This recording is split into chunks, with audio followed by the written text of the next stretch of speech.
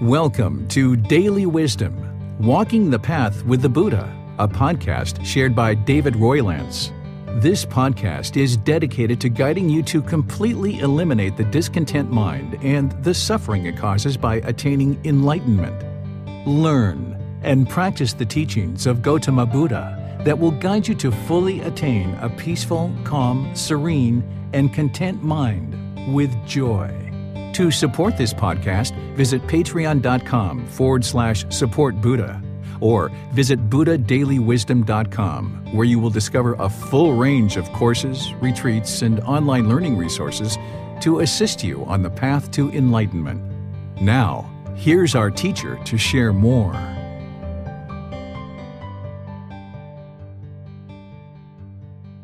Sawadee Kap. Hello and welcome to Daily Wisdom, Walking the Path with the Buddha. Today is our Pali Canon and English study group where we study the words of the Buddha. We're in Volume 9, which is titled The Six Sense Bases. And today we're going to be exploring chapters 11 through chapters 20. And these chapters are actually really short in nature. Some of them are just like a half a page long or a page long. And what you have is you have the words of the Buddha, which are the words that he spoke during his lifetime and have been translated from Pali into English. There's a reference to allow you to go back to the original source text where there's the longer discourse. And then there's explanations and guidance that I'm providing in terms of helping you to reflect and understand the teachings and help you to bring that into your practice in your daily life. And by you learning, reflecting, and practicing independently, verifying the teachings, then your mind can move closer and closer to this enlightened mental state where it's peaceful, calm, serene, and content with joy. The way that we start out this class is with a brief meditation just to prepare the mind. Then I'll basically turn the class over to all of you and specifically the moderators so that we can read each chapter, and then I will share some teachings on that chapter and then open up to any questions that you have. If you have joined us in the past, then you've most likely read these chapters before class, and you might have questions that you're coming to class to seek clarification and understanding on these chapters. But if you are just joining us for the first time, then it's okay because we're going to be reading the chapters during the class and discussing them as part of the class. But then in the future, if you'd like to join, you can download these books by going to buddhadailywisdom.com, and there you'll see a button for free books, and you can download them and actually read the chapters prior to class, and then you'll get so much more benefit by coming to class having already read the chapters because you'll already kind of be thinking about them. And we usually cover about 10 chapters a week, and that takes about an hour, hour and a half to read, but I would suggest doing it in small increments rather than one big dose. Is kind of read like 1 or 2 chapters a day, which will take you maybe 15 minutes, 20 minutes, and then you spread that out over your week, and it gives you more time to sit with the teachings and really think about them and reflect on them and have some thoughts about them and even start moving them into your daily life and actually practicing them. And then where you're having challenges understanding the clarity and what the Buddha actually taught, that's what these classes are for. You can ask questions here. You can post questions in the Facebook group. You can send me a private message, or you can schedule personal guidance and receive help that way too. So I'd like to welcome all of you to our class. If you'd like to start out with meditation and join us for that, you're welcome to do that. Just go ahead and get the lower body ready and the hands and arms ready as well. Relaxed and comfortable, not luxurious, but also not completely, complacent and completely, zoned out either. Not real uptight and not luxurious. The upper body, though, should be nice and erect. That keeps the mind attentive and alert during the meditation because meditation is an active, dedicated, purposeful training session, and you would like to actively train the mind during this meditation. I'll start with some chanting, and you're welcome to join along with that. And then afterwards, I'll just give some very brief guidance since this is a class that people typically are meditating regularly, don't need as much guidance. And then I'll be quiet for a while and then finish out with a chant. Arahang Samma Sambuddho Bhagava Bhutang Bhagava นังอภิวาเทมิสวากขาโตมาเควตาธัมโมธัมมังนามาสามิสุปฏิปันโนภะคะวะโตสาวกสังโฆสังฆังนามามินะโมตัสสะภะคะวะโต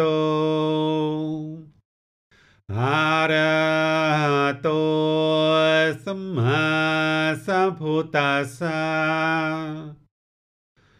นะโมตัสสะภะคะวะโตอะระหะโตสัมมาสัมพุทธัสสะนะโมตัสสะภะคะวะโตอะระหะโตสัมมาสัมพุทธัสสะอิติปิโสภะคะวะอะระหังสัมมาสัมพุทโธวิจาจารณังสัมมุโนสัคขะโตโรกาวิโตอนุเตโรปุริสาธัมมาสติสัตตาตาวามนุสนังพุทโธภควาติ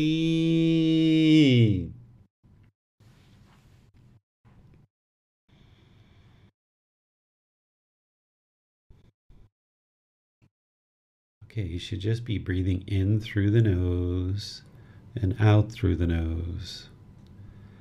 Using this first part of the meditation just to establish the breath, a nice natural breath. Breathing in through the nose, wherever you get to your next inhale. And then a nice gradual exhale through the nose. Breathing in and out. Once the breath is established as a nice, gradual, natural breath, start fixating the mind on the sound of the breath or the sensation of the air moving into the nose. This is the present moment. Fixate the mind on the breath, the present moment. Breathing in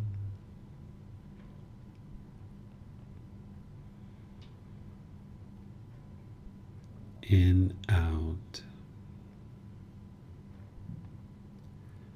Whenever you notice that the mind is off the breath, cut that off, let it go, and come back to the breath, the present moment. Breathing in and out.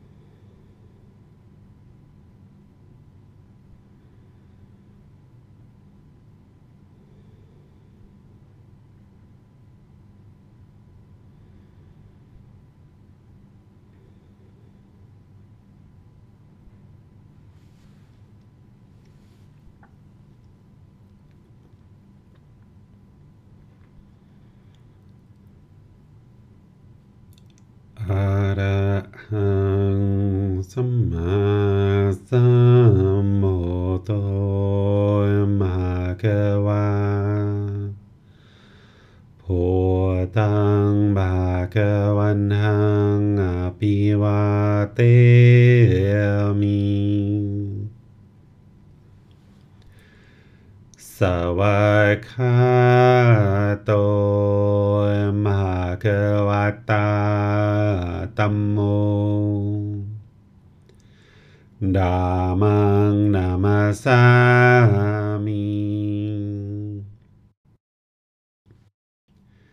Supatipano Bhagavato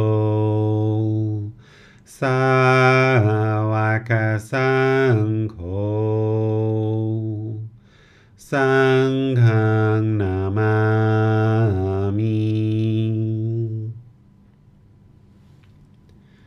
Namo Tassa Bhagavato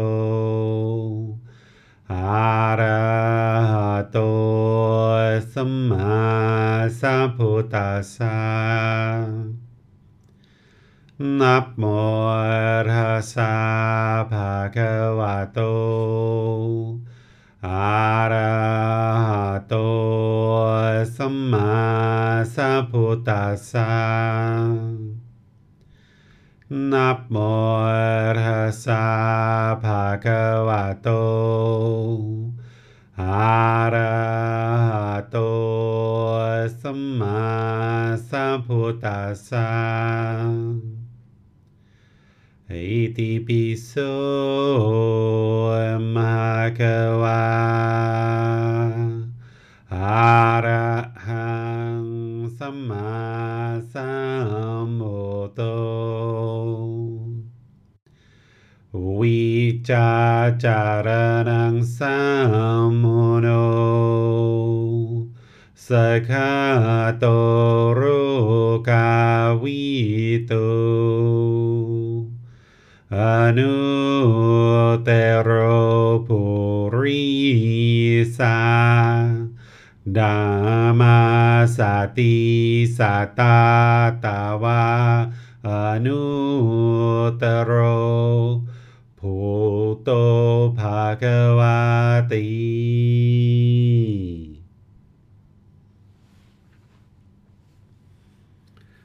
All right. This was just a little top-up meditation just to kind of prepare the mind for class.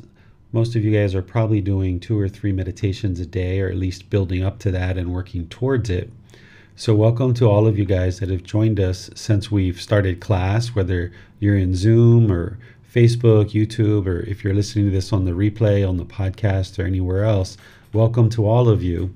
What we're going to do is we're going to go through the 10 chapters of today, which are chapters 11 through chapters 20 in the book, The 6 Sense Spaces, which is volume 9 of this book series, The Words of the Buddha. So I'll turn things over to all of you guys so that you can read each chapter. And then as you're reading, then afterwards I'll do some teaching and kind of share some thoughts on that particular chapter and then open up to any questions that you guys might have. So I'll turn things over to all of you. I'll begin with chapter 11. With destruction of excitement, the mind is liberated. Seeing rightly, he experiences the fading away of strong feelings. With the destruction of excitement comes destruction of craving. With the destruction of craving comes destruction of excitement. With the destruction of excitement and craving, the mind is said to be well liberated. All right. Thank you, Manal. So here, the Buddha is talking about liberating the mind, which is the actual goal of the path to enlightenment. And we call it liberation because the mind becomes free of these strong feelings. It's no longer bound up. It's no longer experiencing these conditioned feelings of conditioned pleasant feelings, conditioned painful feelings, and conditioned feelings that are neither painful nor pleasant. So those conditioned pleasant feelings are like happiness, excitement, elation, thrill, euphoria. Conditioned painful feelings are things like anger, sadness, frustration, irritation, annoyance, guilt, shame, fear. And then neither painful nor pleasant. I usually put into this category things like boredom or loneliness, although some people say that's quite painful for them. But shyness is something that's neither painful nor pleasant, or discomfort or unsatisfactoriness. And the Buddha is explaining here that the way to get to this liberation, among all of his other teachings that he's explaining it as well, but this particular part, he's sharing seeing rightly, meaning understanding the wisdom of these teachings, being able to see clearly, no longer having this delusion or this ignorance or unknowing of true reality. The mind can investigate the teachings, reflect on those, and practice and see the truth for yourself. So if you see rightly, if you have this wisdom that he's guiding you toward, he experiences the fading away of strong feelings. So if you see rightly of what is causing these strong feelings, of these conditioned feelings, and you have the wisdom of what's causing that, then you also are experiencing the diminishing or the fading away, because you understand the path and how to work towards the elimination and diminishing of these strong feelings to ultimately get to this liberation of mind, where the mind's enlightened and experiencing peace, calm, serenity, and contentedness with joy permanently, no longer experiencing these strong feelings or this discontentedness. And the way to understand that as part of this path is that with the destruction of excitement comes the destruction of craving. What the Buddha is explaining here is that when you see the arising of these conditioned pleasant feelings, which excitement is one of those, then what you do is you cut that off and let it go. And if you're practicing the 4 foundations of mindfulness, then you'll see this excitement coming as just a bodily sensation. And you can observe it there and cut it off and let it go. But if you miss it as a bodily sensation, then it's going to become a feeling in the mind, and you can still cut it off and let it go there. If you don't let it go there, it's going to affect the condition of the mind now for the next few minutes or hours or days or what have you. And then from there, we form these mental objects. In this case, it would be something like maybe sensual desire. And then this is the 4 foundations of mindfulness, and you need to be aware of these 4 foundations, because the sooner and sooner you can catch these conditioned feelings as a bodily sensation and cut it off and let it go there, this is how you destroy craving, because it's craving, desire, attachment, this mental longing with a strong eagerness, chasing after the objects of our affection, that arises these conditioned feelings. And if we understand that these conditioned pleasant feelings like excitement is part of the problem, then we can cut that off and let it go there. And then our mind won't swing to the other side when the mind becomes experiencing these painful feelings. So oftentimes we think about happiness, excitement, elation. We think of this as a desirable feeling, and we chase after this. This is what we think life is all about in the unenlightened state, is these conditioned pleasant feelings. And the mind just keeps chasing the objects of our desire. And if we get the objects of our desire, the objects of our affection, then we experience these conditioned pleasant feelings. But that's only temporary, and it eventually fades away. So that's the major problem that the Buddha discovered, is this craving, desire, attachment, this wants, this expectations, this longing, this yearning for these pleasant feelings. Yes, you're going to experience those conditioned feelings, but they're only temporary. So it's only a matter of time before the mind swings over to these conditioned painful feelings of anger, sadness, and frustration. So in order to get rid of the painful feelings, we have to eliminate the conditioned pleasant feelings.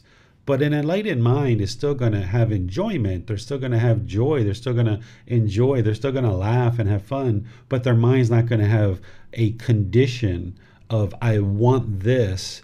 That's the only time I'm going to experience this happiness, this excitement, this elation. If I get the objects of my desire, then I'm going to experience these pleasant feelings. But if I don't get what I want, then I'm going to experience these painful feelings. This is kind of like a 3-year-old throwing a temper tantrum. Your mind is like throwing a temper tantrum. It's like, okay, if I get what I want, then I'll experience these pleasant feelings. But if I don't get what I want, I'm going to be angry. I'm going to be frustrated.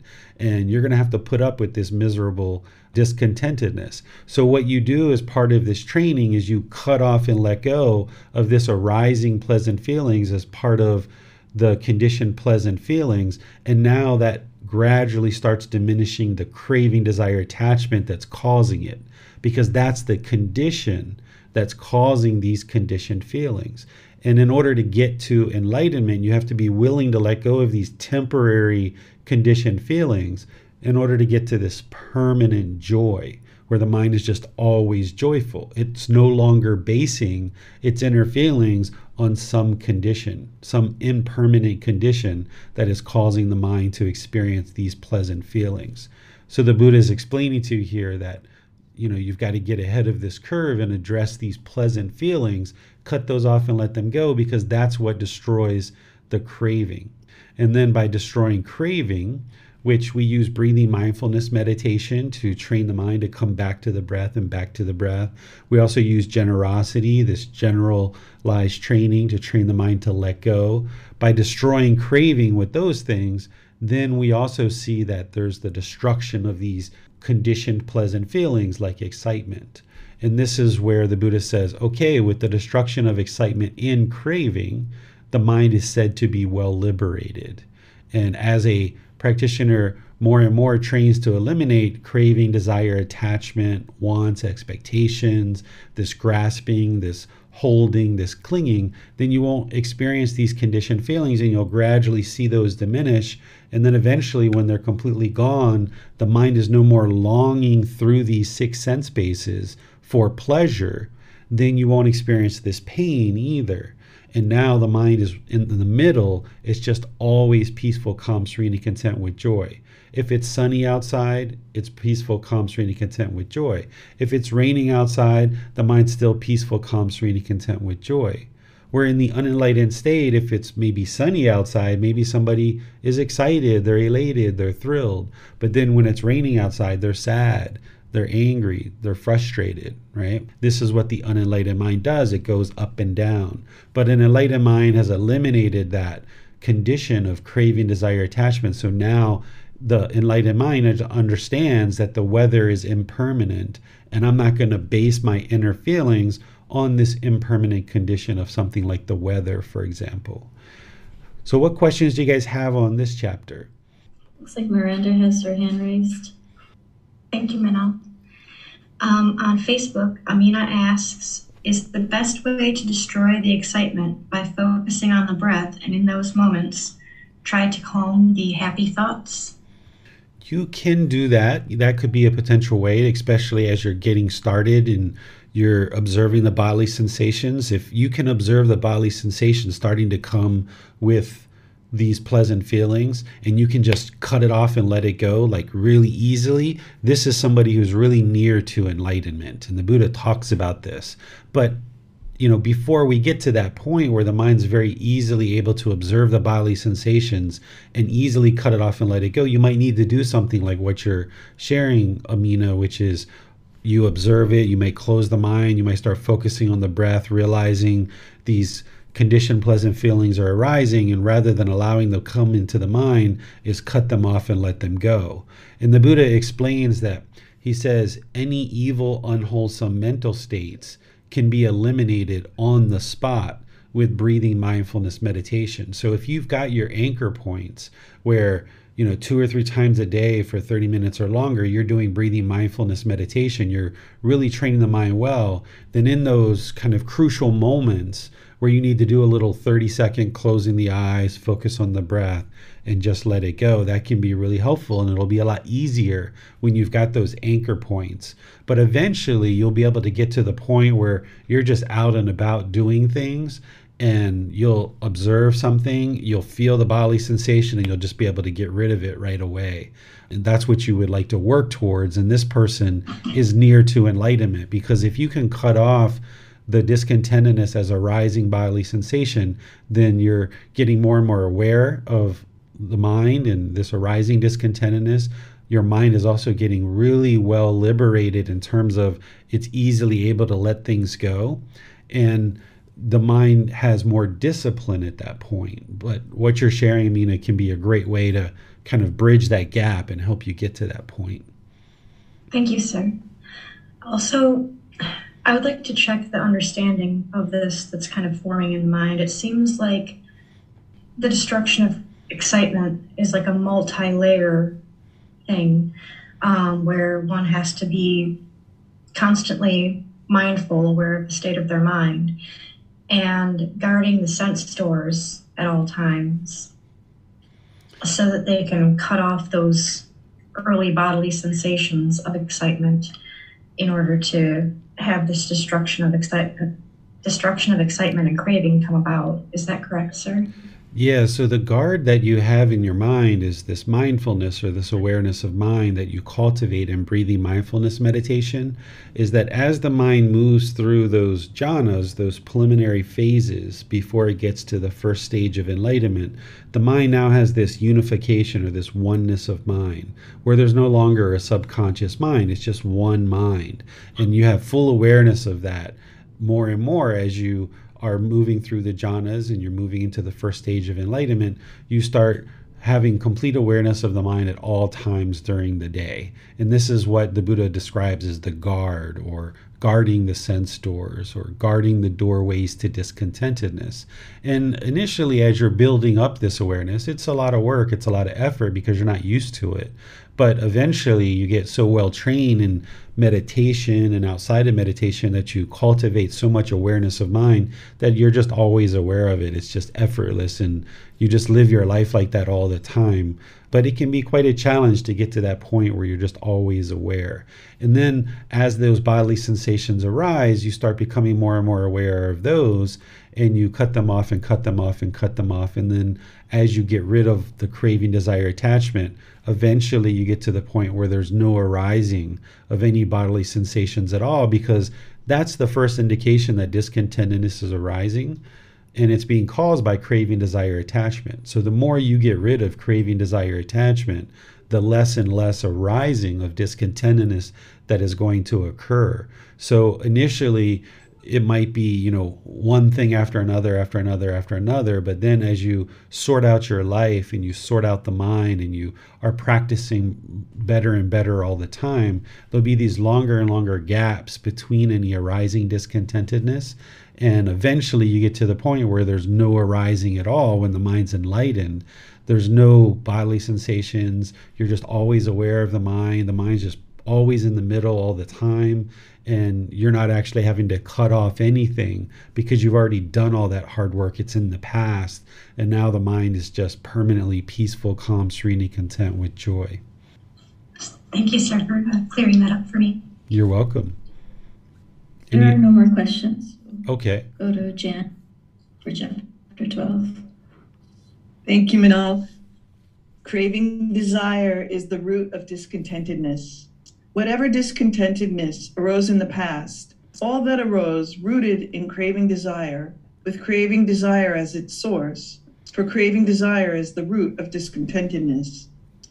Whatever discontentedness will arise in the future, all that will arise rooted in craving desire, with craving desire as its source, for craving desire is the root of discontentedness. Whatever discontentedness arises, all that is rooted in desire, has desire as its source, for craving desire is the root of discontentedness. All right, thank you, Jan. So this is the Buddha being utterly clear, right? I mean, he's clear in all of his teachings, and going back to the Four Noble Truths where he explains the problem of discontentedness, the cause, the elimination, and the path forward, and many other parts in his teachings where he talks about craving, desire, attachment, this mental longing with a strong eagerness, the mind pulling towards the direction of the objects of its affection is the cause of discontentedness. Well, here he's being utterly clear that any discontentedness that you experienced or anyone else in the past experienced, it's always craving, desire, attachment. Any craving, desire, attachment that you or any other being in the future is going to experience, it's all because of craving, desire, attachment. And then anything that's being experienced right now in the present moment, in terms of discontentedness, it's all rooted in craving and desire. All discontentedness arises from craving and desire. So there's just no misunderstanding or lack of clarity here. He's just making it utterly clear that it's craving, desire, attachment, this mental longing with a strong eagerness that is causing your discontentedness. And this is helping you to focus like a laser on what is it that you really need to be sorting out? What is it that you really need to be working to eliminate? Because if you're moving towards enlightenment, where you're interested in eliminate discontentedness, there's multiple things you need to look at. There's multiple things you need to address, and craving desire is a really significant one. So that's what he's doing here, is just making it utterly clear that all discontentedness arises from craving and desire, and not just your discontentedness, but discontentedness of other people too. So you might be in situations where other people are blaming you for their anger, or they're blaming you for their frustration or their boredom or their guilt or shame. They might say, you're making me feel so guilty. But you've got to understand very clearly that just like you cause your own discontentedness because of craving, desire, attachment, other people are causing their discontentedness because of that too. And it doesn't mean you should be in a situation where you're trying to teach that other person, but you don't have to feel that you've done something bad or wrong necessarily. If someone else is saying, you're making me feel so guilty, you can just know that they're causing that guilt themselves because of their craving, desire, attachment. Because oftentimes when we lack the clarity and the wisdom of the Buddhist teachings as we go through life, and people might blame us for different things, then we might actually feel that that's the truth, and we might feeling miserable or things like this. So it's important that you understand the truth as it relates to you and as it relates to other people as well, that they are causing their discontentedness just like you're causing your discontentedness. And by each individual focusing on their own practice and their own development, that's what's going to get us to liberation individually. But each person has to choose to do that for themselves. What questions do you guys have on this chapter? Thank you. Jan has a question. Thank you, Miranda. Thank you, Teacher David. So I'd like to ask a question about when other people are feeling discontent and our reactions to them. We've talked about this before, but I still find that I feel like I need some guidance. For example, our hot water heater is defunct. There's very little hot water. So the other day, my housemate wanted to take a hot shower, and I was doing some dishes. So he asked me to stop doing the dishes to preserve the little bit of hot water that we had. And I was like, that's fine. Okay. Of course, I'll stop doing the dishes. And he reached in and he turned the hot water off before I could even do it. He was agitated. And so, I understand that that's he's agitated, right? And it's not because I'm using the hot water or whatever, right? It's just that he's agitated. And I was able to stay very calm and just say, oh, I'm sorry. Yeah, let's make sure we save water for you. But I still feel like I don't trust my reactions. I think maybe this is too long of a question, but I don't always trust my reactions and how to respond to people. If it's somebody I don't know, I feel very comfortable walking away from them, right? I can't talk to you right now, I'm sorry, but when it's somebody that you live with or that you work with or whatever, right, you can't always just walk away from them. And so any guidance you could provide, I appreciate that. Yeah, this is a big thing we're going to be discussing in our retreat this summer in Washington, D.C., is we're going to be spending a lot of time talking about harmony and relationships and practicing around non-practitioners. This person probably isn't on the path. He doesn't realize that he's causing his own discontentedness because he's craving hot water, and that's where his actions and his speech becomes unskillful and reaches over and turns off the water when it was very easy for you to do it. So when you see people like this, you should just have loving kindness and compassion for them, this genuine interest in seeing them be well, having concern for their misfortune, realizing that, okay, they don't understand that they're causing their own discontentedness.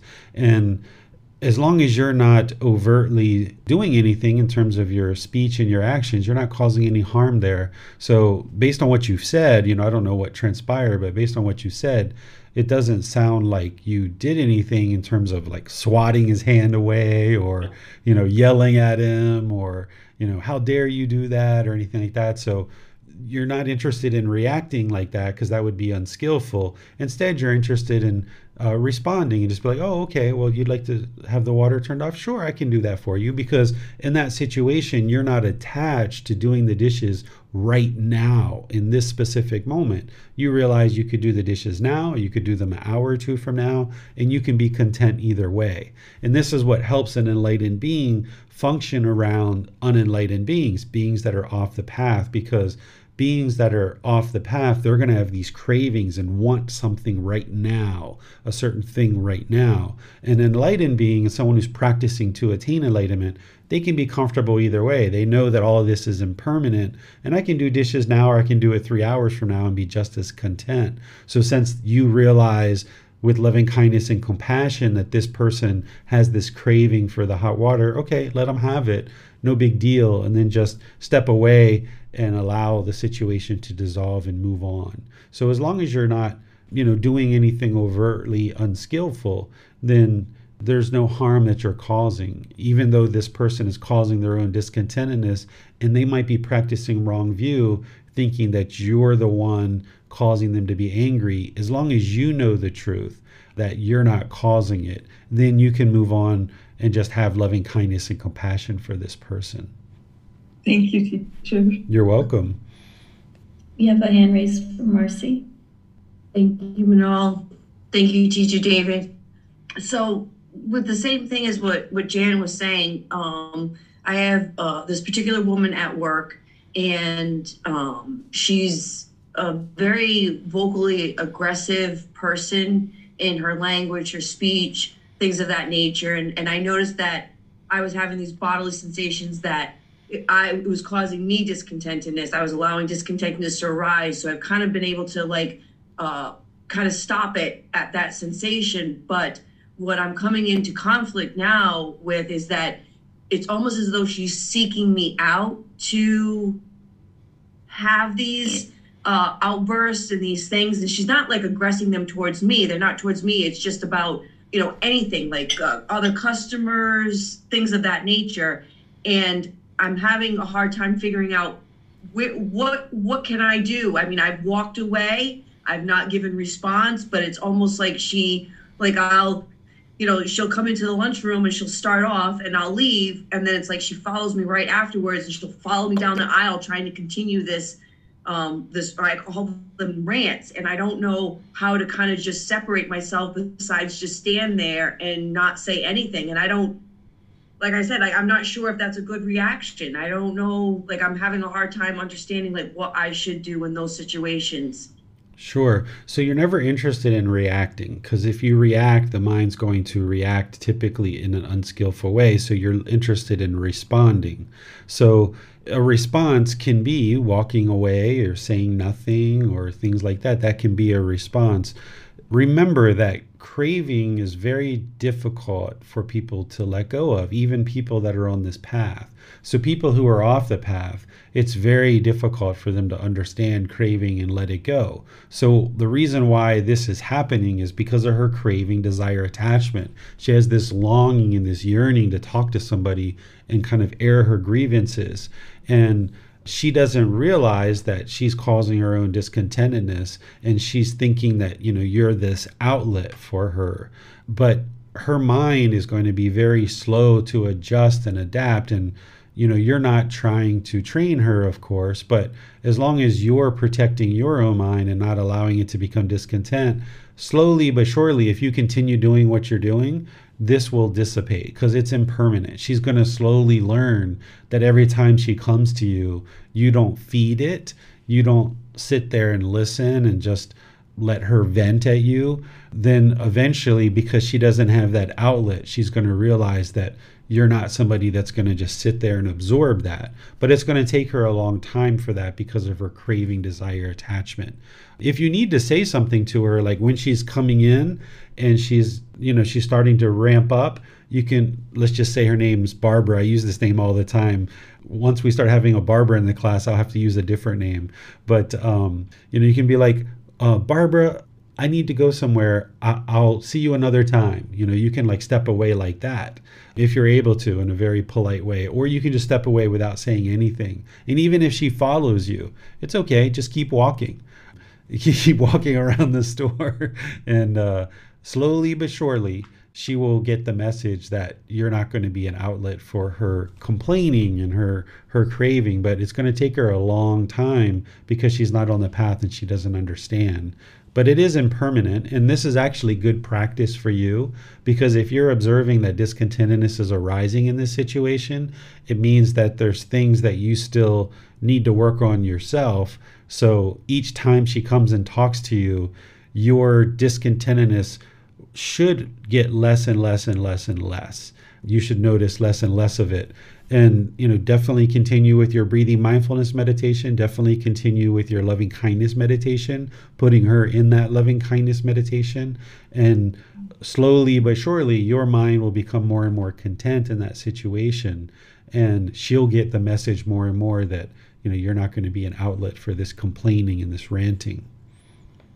Thank you, Teacher David. You're welcome. There are no other questions for this chapter. All right, we'll go to chapter 13. We'll go to Donnie. What one intends, one has a tendency towards. Monks. What one intends and what one desires, and whatever one has an obsession towards, this becomes a basis for the maintenance of consciousness. When there is a basis, there is a support for the establishing of consciousness. When consciousness is established and has come to growth, there is the production of future renewed existence. When there is the production of future renewed existence, future birth, aging and death, sorrow, grief, pain, displeasure, and despair come to be. Such is the cause of this whole mess of discontentedness. All right, thank you, Donnie.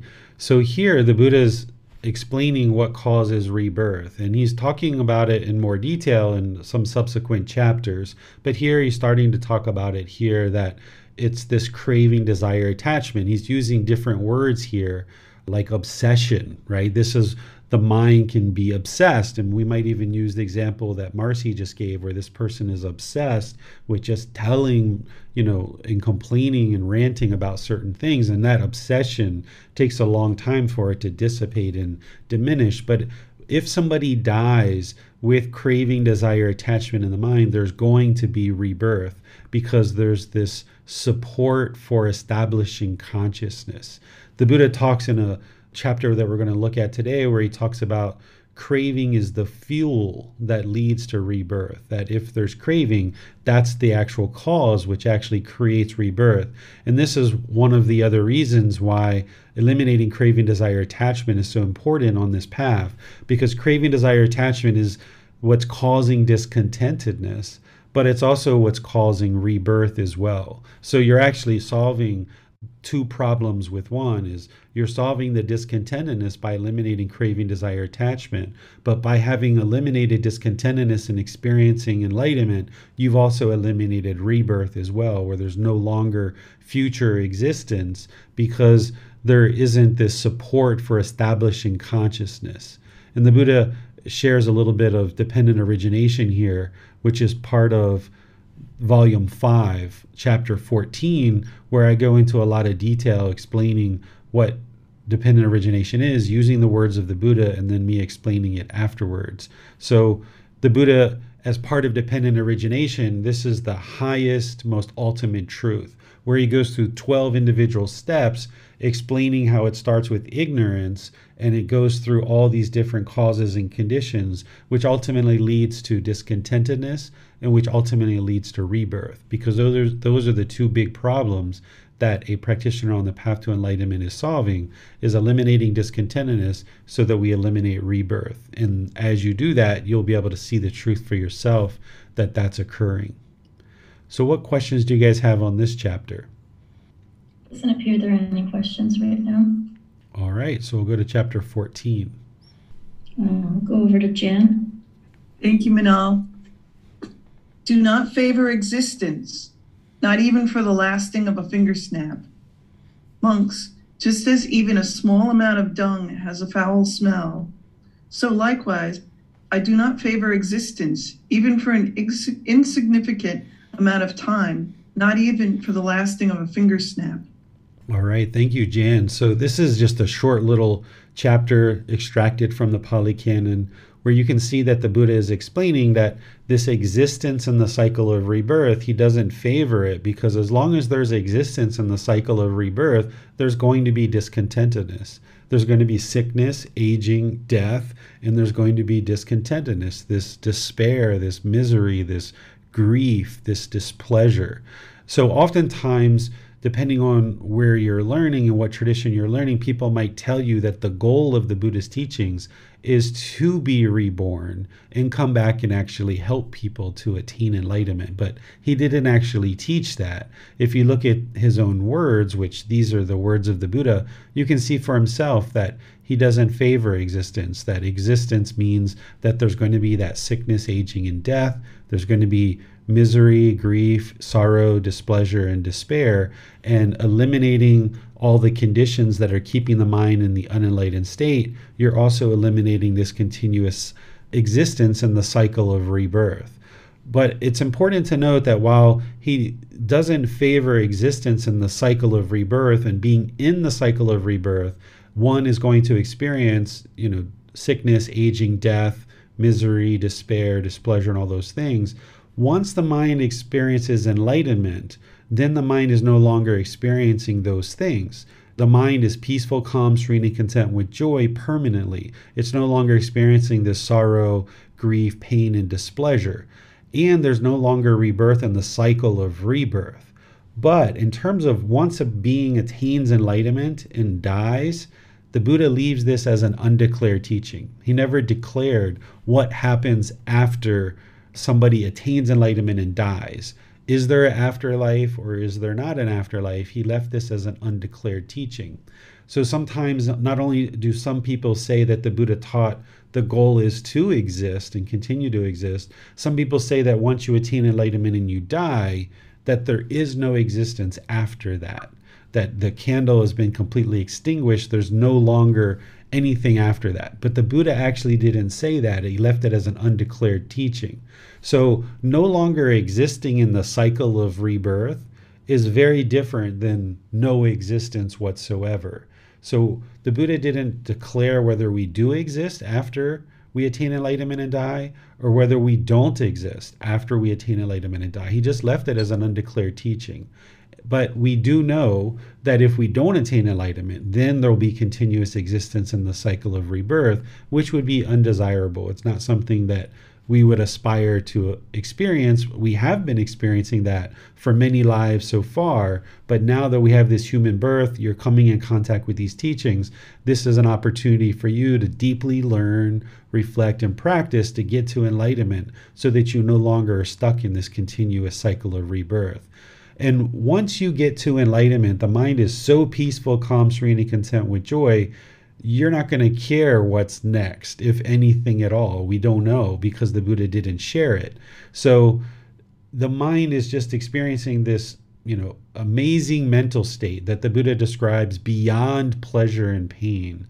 Whereas if there is something that's next, and the Buddha would have explained that, then maybe that's just one more thing for your mind to crave. So the Buddha, being very wise, he just didn't declare what is next or what isn't next. He didn't declare whether there is or isn't something next. So you've got to get to the point, if you've been taught or you believe that you're going to die and there's this eternal life waiting for you afterwards, you have to get to the point on this path where you don't even care what's next. If there is anything next, just get to the point where you let that go and you no longer crave existence. And by not knowing if there is anything that's next, this is a good way that a wise Buddha would teach, and just leave it as an undeclared teaching, because it's more easy for your mind to let it go. Whereas if there was something that was amazing that happens after death for an enlightened being, that's just one more thing for the mind to crave. You're interested to get to the point where you're no longer interested in existence in the cycle of rebirth, because that would be misery and despair all over again, continuous on and on and on. But you're also not craving of any kind of afterlife either. That you get to the point where your mind's so peaceful that you could die in this moment and be completely content with that. It wouldn't matter. And that doesn't mean you walk out in front of a truck and try to kill yourself, because that would be craving for extermination. But you practice this middle way where you still care for the body, you still care for the mind, you still enjoy all the experiences that you have around you, but you're just not craving and clinging to it, wanting it to be permanent. That you understand that all these things you're experiencing are impermanent, and death could come at any point, and you would just be completely peaceful and content with that. That's a being that's getting to enlightenment, or is enlightenment, or is enlightened, that they no longer have any fear about death. They're completely comfortable with it. They're no longer holding on and craving for existence. They're completely comfortable with letting go of everything and understanding that all of these things are impermanent. So what questions do you guys have on this chapter? There are no questions for this chapter. Okay, so let's go to the next one. Chapter 15. Craving is the fuel for rebirth. I declare, Vacha, rebirth for one with fuel, not for one without fuel. Just as a fire burns with fuel, but not without fuel. So, Vacha, I declare rebirth for one with fuel, not one without fuel. Master Gotama, when a flame is flung by the wind and goes some distance, what does Master Gotama declare to be its fuel on that occasion? When Vacha, a flame is flung by the wind and goes some distance, I declare that it's fueled by the wind, for on that occasion the wind is its fuel. And Master Gotama, when a being has laid down his body but has not yet been reborn in another body, what does Master Gotama declare to be its fuel on that occasion? When Vacha, a being has laid down this body but has not yet been reborn in another body, I declare that it's been fueled by craving. For on that occasion, craving is its fuel. All right. Thank you, Donnie. So here, the Buddha is making it very clear that it's craving, desire, attachment is the fuel that causes rebirth. And this is actually a really good analogy here that the Buddha is describing to help you understand rebirth. Not only the cause, but to understand it itself, because the cause is this craving, desire, attachment, this mental yearning, this longing. If the mind's holding on to anything at the time of death, it's going to experience a new existence. So if you think about this in terms of the fire, like the Buddha is talking about, if there's a fire burning and there's all this fuel that's creating all these flames and all these sparks and everything like this, if this fire has a spark that comes off the fire and the wind carries it, and now that spark lands on some leaves, it's going to create a new fire because the wind carried it to this other location, and now that spark is going to create a new fire. It's a completely new fire. It's a different fire. It's not the same fire as the originating one that the spark came from, but there's this new fire that emerges. Well, the same thing is that in this particular life, if there's craving, desire, attachment at the end of this life, that craving is like the spark that comes out of the mind. And now that craving goes into the new mind. The craving and residual memories goes into this new mind. And now there's a completely new existence, just like the new fire. That second fire is a brand new fire. It's not the same fire as before. It's a completely new fire, and it was the wind that was the fuel that created that.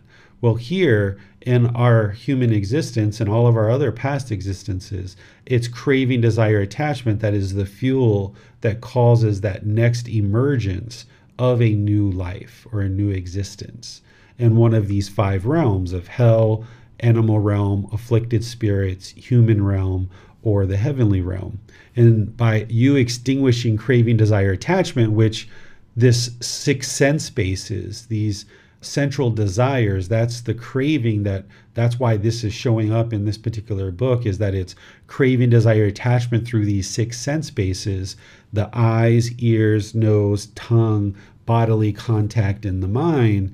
This is where the mind's craving through these 6 sense bases, and that's going to cause discontentedness, and it's also going to cause rebirth. So you're extinguishing this fire. So if there's this fire that's burning and raging and all these logs are getting tossed in and there's all these sparks coming off, but this fire starts to not have fuel anymore. There's no more logs that are placed on the fire. And this fire slowly goes out and it starts smoldering. And eventually the fire is extinguished. Now there's no longer a spark to spark a new fire. And likewise, when you extinguish craving, there's no longer a spark. There's no longer fuel to create a new existence, a new birth. And that's what the Buddha is helping you to see here in this particular teaching. So what questions do you guys have on this one? It doesn't appear there are any questions for this chapter. All right. So we'll move on to chapter 16. Go over to Jan. Thank you, Manal. With gratification, craving increases. Suppose, monks, a great bonfire was burning, consuming 10, 20, 30, or 40 loads of wood. And a man would cast dry grass, dry cow dung, and dry wood into it from time to time. Thus, sustained by that material, fueled by it, that great bonfire would burn for a very long time.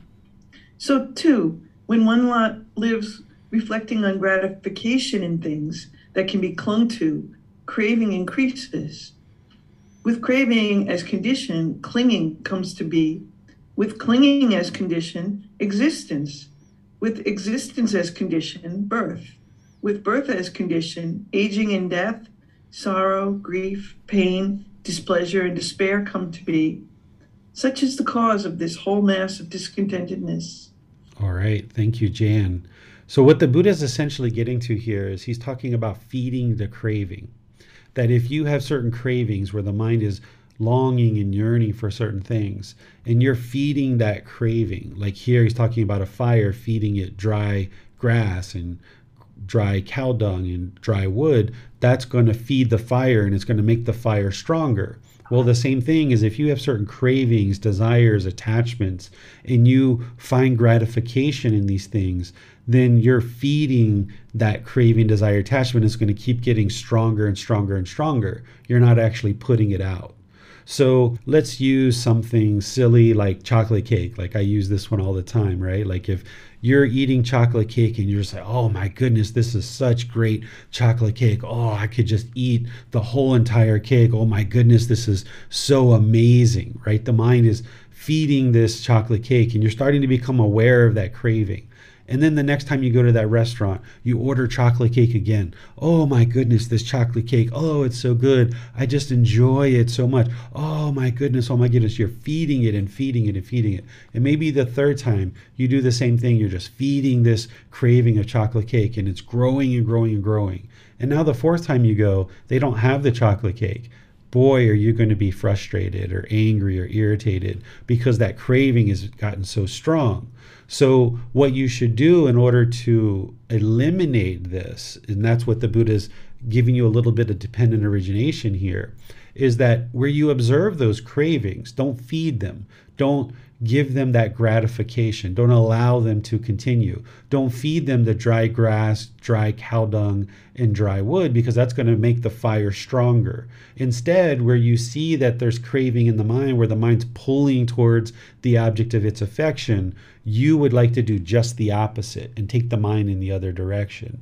So in this example of the chocolate cake, if you observe that the mind's just all over this chocolate cake and wanting it so badly, instead, the next time, even though the mind's pulling towards the chocolate cake and they have the chocolate cake, order apple pie. Or don't order anything at all. Or order fruit or something else, right? Don't feed that craving. And you're going to have to do that multiple times to extinguish the craving. And I use chocolate cake because it's an easy one to talk about. But you could, if you have challenges with drugs or alcohol, or if you have challenges with pornography, or you have challenges where your eye is, looking at handsome individuals or beautiful individuals, and it's always pulling towards that, right? You're not interested in feeding that, not only in the moment, but afterwards. Sometimes we sit somewhere and we're like, oh my goodness, she was so beautiful, or he was so handsome. If I could just have gotten to talk to that person, my life would be so much better. And this is craving, this is desire, this is the mind longing, yearning for the objects of its affection. So you've got to cut that off. Like the chapter 11 that we were talking about is where you observe that craving, desire, attachment arising, you cut that off and let it go. And that's what the Buddha is describing here, that when there's craving, it's going to ultimately lead to clinging, where the mind is holding on, which is ultimately going to lead to existence, and which is going to lead to birth, aging, death, sorrow, grief, displeasure, and discontentedness. So in that moment where you're observing that the mind is wanting to have this gratification, it's chasing after the objects of its affection, this mind is like a different entity. The person has to be stronger than the mind, and it has to discipline this mind and say, no, you're not going to get that today. I'm going to take you in an opposite direction. So there's this body, there's this mind, and there's this person, these three entities. And the body and the mind have come together for this unique existence. And this person that we call Manal or Jan or Marcy or Donnie or David, we've labeled this body and this mind combination, and we're calling that the person. This person needs to have more willpower and more strength than the mind, because the mind is undisciplined. It wants to run around like this wild animal and just feed its craving, desire, attachments. But where you see that, the Buddha is saying, okay, don't allow that to happen, because then craving's going to increase. And you're not interested in the craving increasing. You're interested in it decreasing. And once you eliminate the craving, going back to the example of like a chocolate cake, after you go to this restaurant 3, 4, 5, 8, 10 times, and you're not even thinking about the chocolate cake, you don't even care about the chocolate cake, you've let that go, you've moved on from it, you realize that it's no longer a craving, then something like a piece of chocolate cake, you can actually start eating it again, and just know that you're not going to allow the mind to crave it and yearn for it and long for it, because there's nothing harmful there in that chocolate cake. Something like drugs or alcohol or some of these other real detrimental things, you're not going to ever go back to those, because those lead to unwholesome results if you have those going on at all. But there are certain things that the mind craves that after you eliminate your craving, you can actually still use those things or be involved in those things, and you can be just fine. So let me give you another example. Let's just say that every Monday you go play basketball with your friends, or every Monday you go spend time with your girlfriends and you guys talk and spend time, and you notice that on Sunday and Monday morning your mind's kind of longing and yearning for this time with your girlfriends or with your friends to play basketball or something like this. Well, if you do that regularly and you feel your mind pulling and yearning and longing for it, then you should probably skip a couple of times and train the mind that it's not going to get this permanently, that it's impermanent. Particularly if you're missing your friends, if you observe that your mind, even though you're not there with your friends, you're thinking about that, you're missing them, you're longing for it, you're yearning. You've got to train the mind to eliminate this craving, desire, attachment, to always be with these people, craving and clinging to them. And then as you kind of do this, where you spend time with them, and then maybe you don't go a couple of times, and then you spend time with them, and then you don't go to a couple of times, and you realize that the craving's completely extinguished over time, then of course you can continue to spend time with your friends. You're not going to just completely walk away from your social relationships, but you're interested in getting to a point where there's not this yearning, this longing, this craving, desire, attachment, because as long as you have this craving, desire, attachment, and you get all these conditioned, excited feelings when you're going to see your friends, then when you can't go see them, you're going to be sad. You're going to be lonely, you're going to be bored. So you would like to get to the point where you've extinguished the craving for that, and you've observed in the mind that that craving is no longer there. And then when you decide to now start going again, now it'll actually be even more enjoyable, because you can go there and you can be peaceful, calm, serene, and content with joy that you're there. But then on those occasions where you can't go because of impermanence, then you can also be peaceful, calm, serene, and content with joy there too. Because if your mind is longing and yearning for that time, when you're not there, your mind's going to be discontent. It's going to have these painful feelings. And when you are there, you're going to feel all this excitement rising up.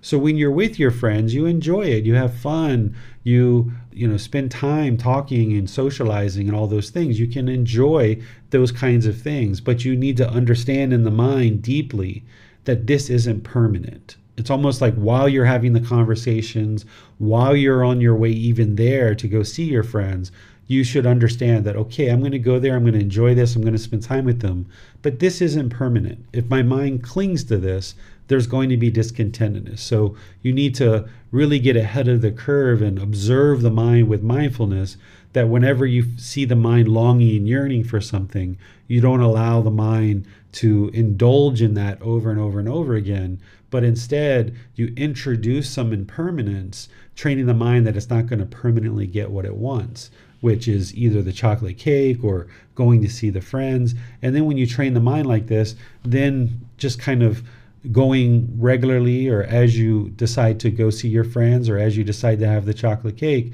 your mind can be peaceful, calm, serene, and content with joy either way. Whether you have the chocolate cake or go see your friends, or whether you don't, you're just completely content either way. But you've got to have that mindfulness and observe that mental longing and yearning, and then do just the opposite and train the mind that it can't have the objects of its affection permanently. You're not going to allow it to do that. So what questions do you guys have on this chapter? Mina asked on Zoom, is gratification the same as receiving compliments? Like if someone says, I am doing a good job as a mom, it feels nice in the moment, but now I'm able to let it go. Are compliments like the wood going into the fire? If you allow it to be, it doesn't have to be. So if somebody compliments you about being a great mom, and you revel in that and you allow the pleasant feelings to arise, then you're feeding that craving. You're taking gratification in that compliment, because you can't control people of whether they're going to compliment you or not. People are going to compliment you, and they're going to compliment you even more. The more enlightened you become, the people are going to compliment you even more. So when you hear these agreeable things, you just understand like, oh, thank you, I appreciate your kindness, or whatever you're going to say, but you don't allow that to arise the conditioned pleasant feelings, because you know that at some point somebody's going to say, you're a horrible mom, you do such a bad job, how dare you do that with your child, or whatever, right? People are going to disparage what you do. So if you allow this conditioned pleasant feelings to arise in that situation where someone's complimenting you, then in the situation where someone's disparaging what you're doing as a mom, that's going to cause painful feelings in your own mind. So these things can feed the mind, and you can take gratification in them, but what the Buddha is guiding you to do is not to take gratification in them. It's just observe it for what it is, which is someone's being kind and polite and friendly, respectful. They're offering you a compliment. Wonderful. You can thank them for that. You can appreciate their kindness, but don't allow the mind to obsess over that. Don't allow it to feed this craving.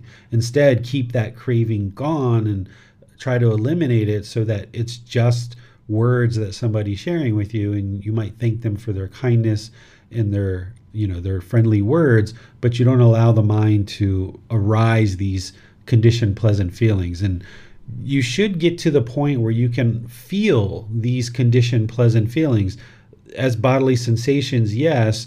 And then when it moves past the bodily sensations, you can feel it in the mind. You can actually feel this tingling, or this uplifting, where the mind's like, oh, wow, that feels so wonderful. That's the feelings coming into the mind. And when you observe this, you know there's some conditioned feelings there, and you would like to cut that off and let it go and just observe it for what it is, which is someone's being polite, kind, friendly, and respectful. And then say whatever you like or respond however you like. But don't let the mind take that gratification and feed it and fuel those cravings, because once you fuel and feed those cravings, there's just more for you to have to eliminate in terms of the central desire and hearing pleasurable things. We'll go to Miranda next. Thank you, Manal. On Facebook, Michael Ricasio asks, Teacher David, I noticed that attention has a part in feeling craving.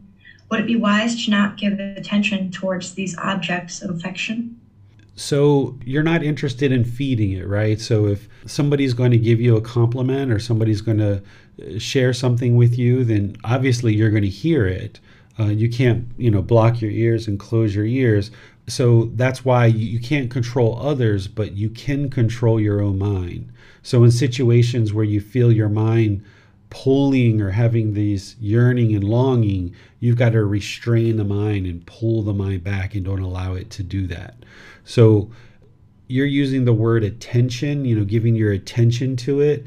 Usually there's a period of time where you observe that the mind has certain craving, desire, attachments. And then when you're aware of that, then you can take direct action to cut those off and let it go and no longer feed it. So I'm not sure if that's quite answering your question, Michael. You're welcome to ask follow-up questions if you like, but you're not interested in feeding that craving, desire, attachment, because that's just going to make it stronger. And now it's going to be even harder to get rid of that you're feeding it. Thank you, sir. You're welcome.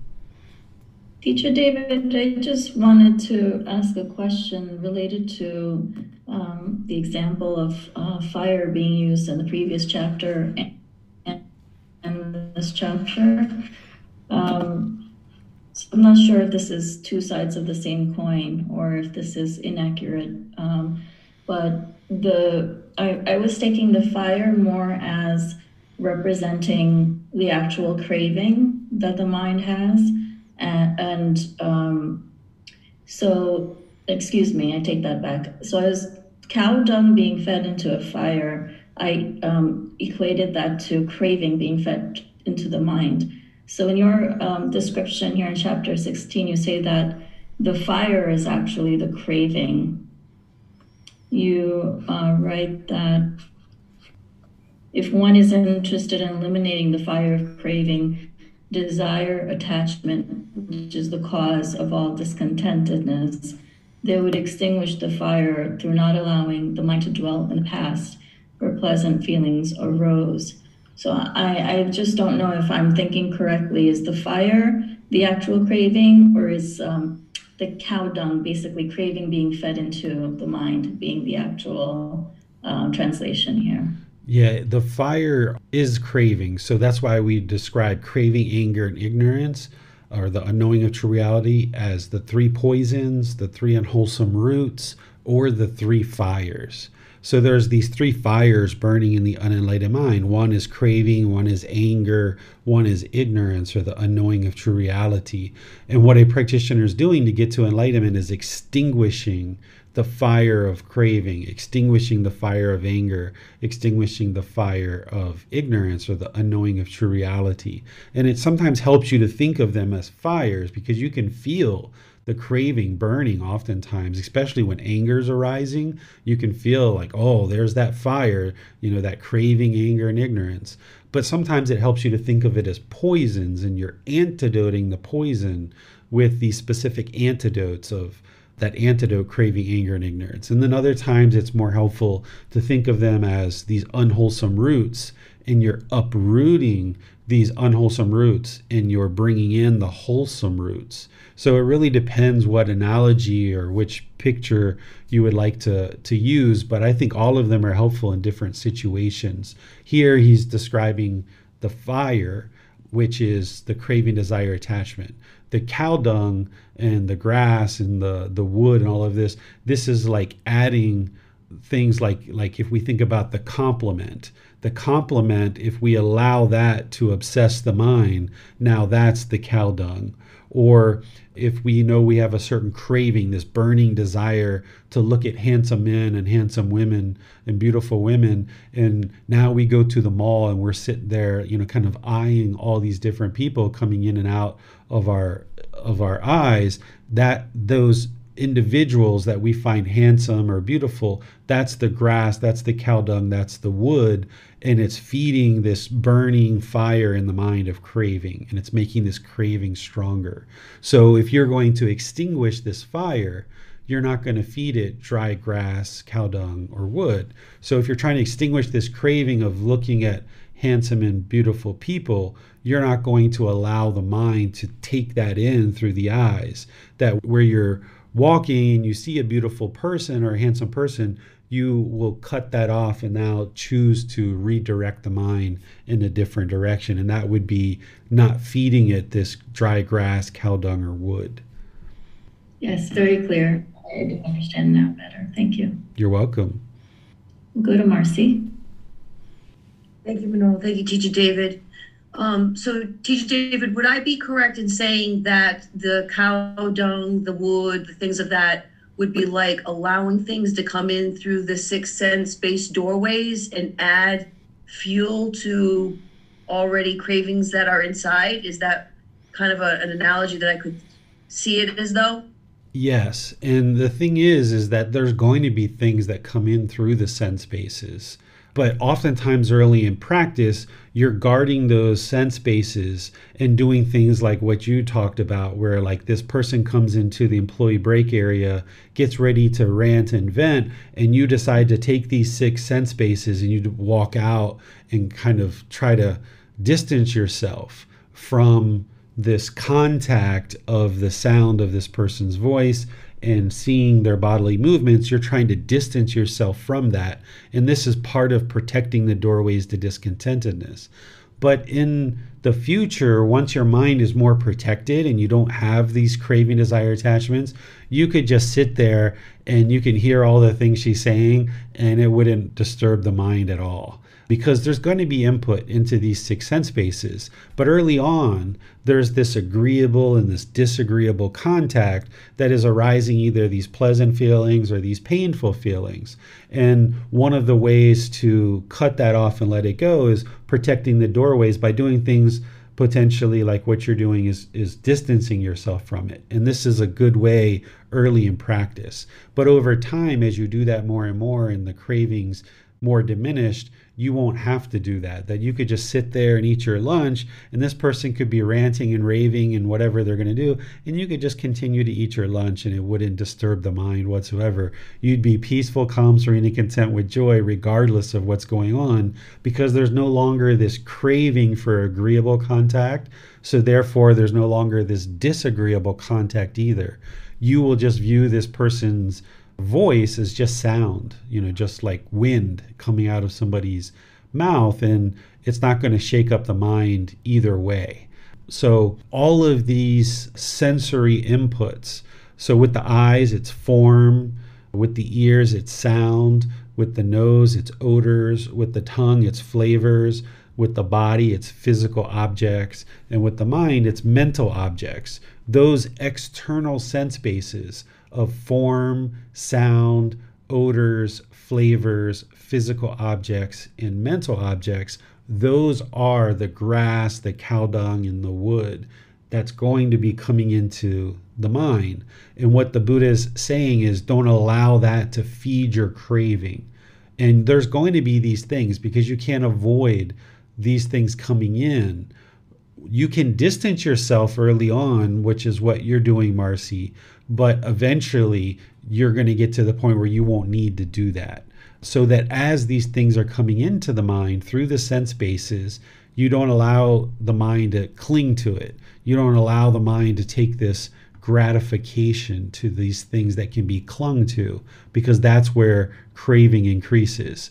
So where this person is venting their complaining and their disgruntledness to you, rather than look at that as disagreeable and I don't want this, I don't want to hear this. Instead, if you can start viewing it as it's just sound, I'm not going to crave something different. This is just sound. It doesn't matter. Same thing as like when you're eating and there's certain food that we taste. There's some food that's like, oh my goodness, this is just so amazing. And then when we taste something else, it's like, oh, this is horrible. I don't like this. Instead, just view it as a substance to nourish the body and keep it healthy.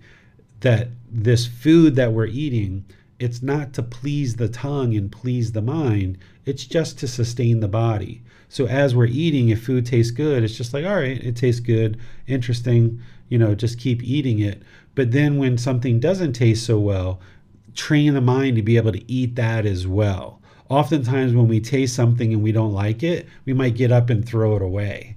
But if you're interested in training the mind to eliminate sensual desire, that the mind doesn't cling and crave these pleasant taste and flavors, that even when you taste something and you're like, oh, that doesn't taste so good. Now, of course, If it's bad, if it's got bacteria in it, it's going to make you sick, throw it away. But if it's just a taste that you don't typically taste and you're not typically comfortable, the mind isn't typically comfortable with this flavor, keep eating it. Train the mind to keep eating it.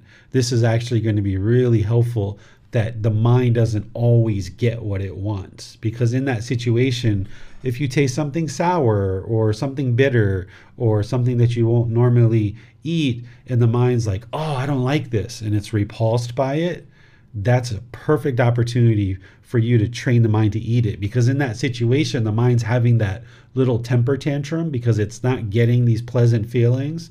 It's not getting this agreeable flavor. So since it's having this little temper tantrum, keep feeding it that stuff, that bitter, that sour, whatever it is that the mind's repulsing.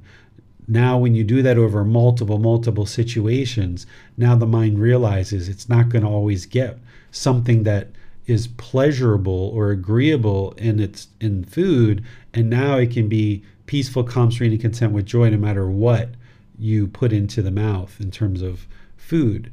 And you do this with each individual sense base, that you train the mind that when it's longing for these pleasurable things and experiencing these pleasurable experiences, that where you see the mind's repulsed by something, you actually train the mind to experience that.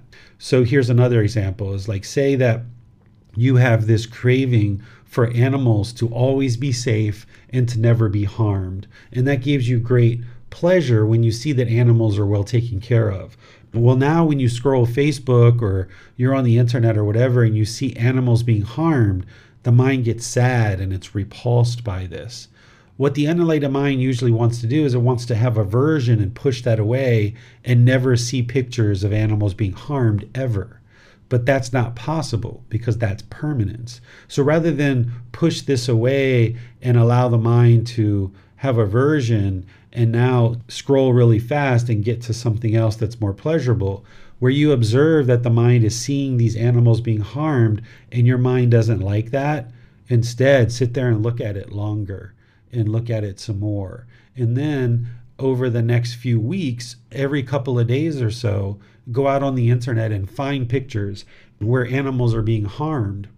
And where they're being harmed, look at those pictures and train the mind that it's not going to always get what it wants, which is these, cushy, cuddly pets that are fluffy and in good condition, that you're going to sit here and you're going to look at these pictures. You're not taking joy in the pictures, but what you're doing is you're just training the mind that these pictures are animals being harmed, and this is what happens in the world.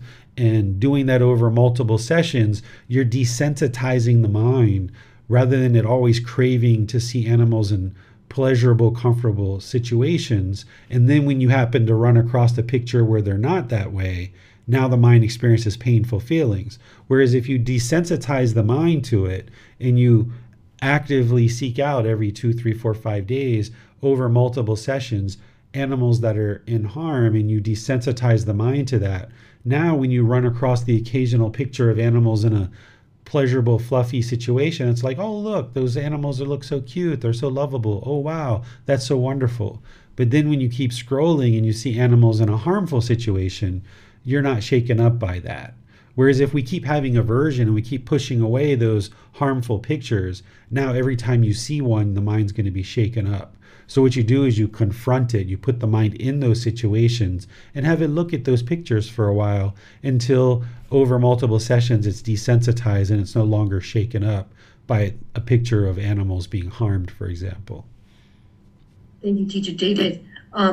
So just a real quick follow-up question to this. So in order to grow on my path in this journey, by maybe staying in the lunchroom and I don't want to say enduring, but being in the presence of the discontentedness that this woman is feeling may help strengthen my practice in a sense. It would be training my mind to not have aversion and not want to run away, to be able to tolerate it and be able to gain this wisdom of where there's no good or bad to it. It just is sound.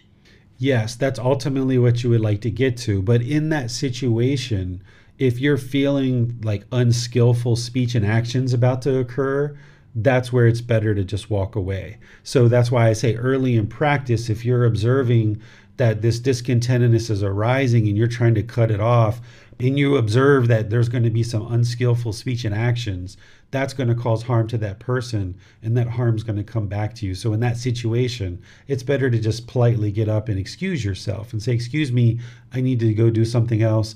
I'll see you another time. And you just walk out. And that's protecting the mind and ensuring that you're not having unskillful conduct as a result.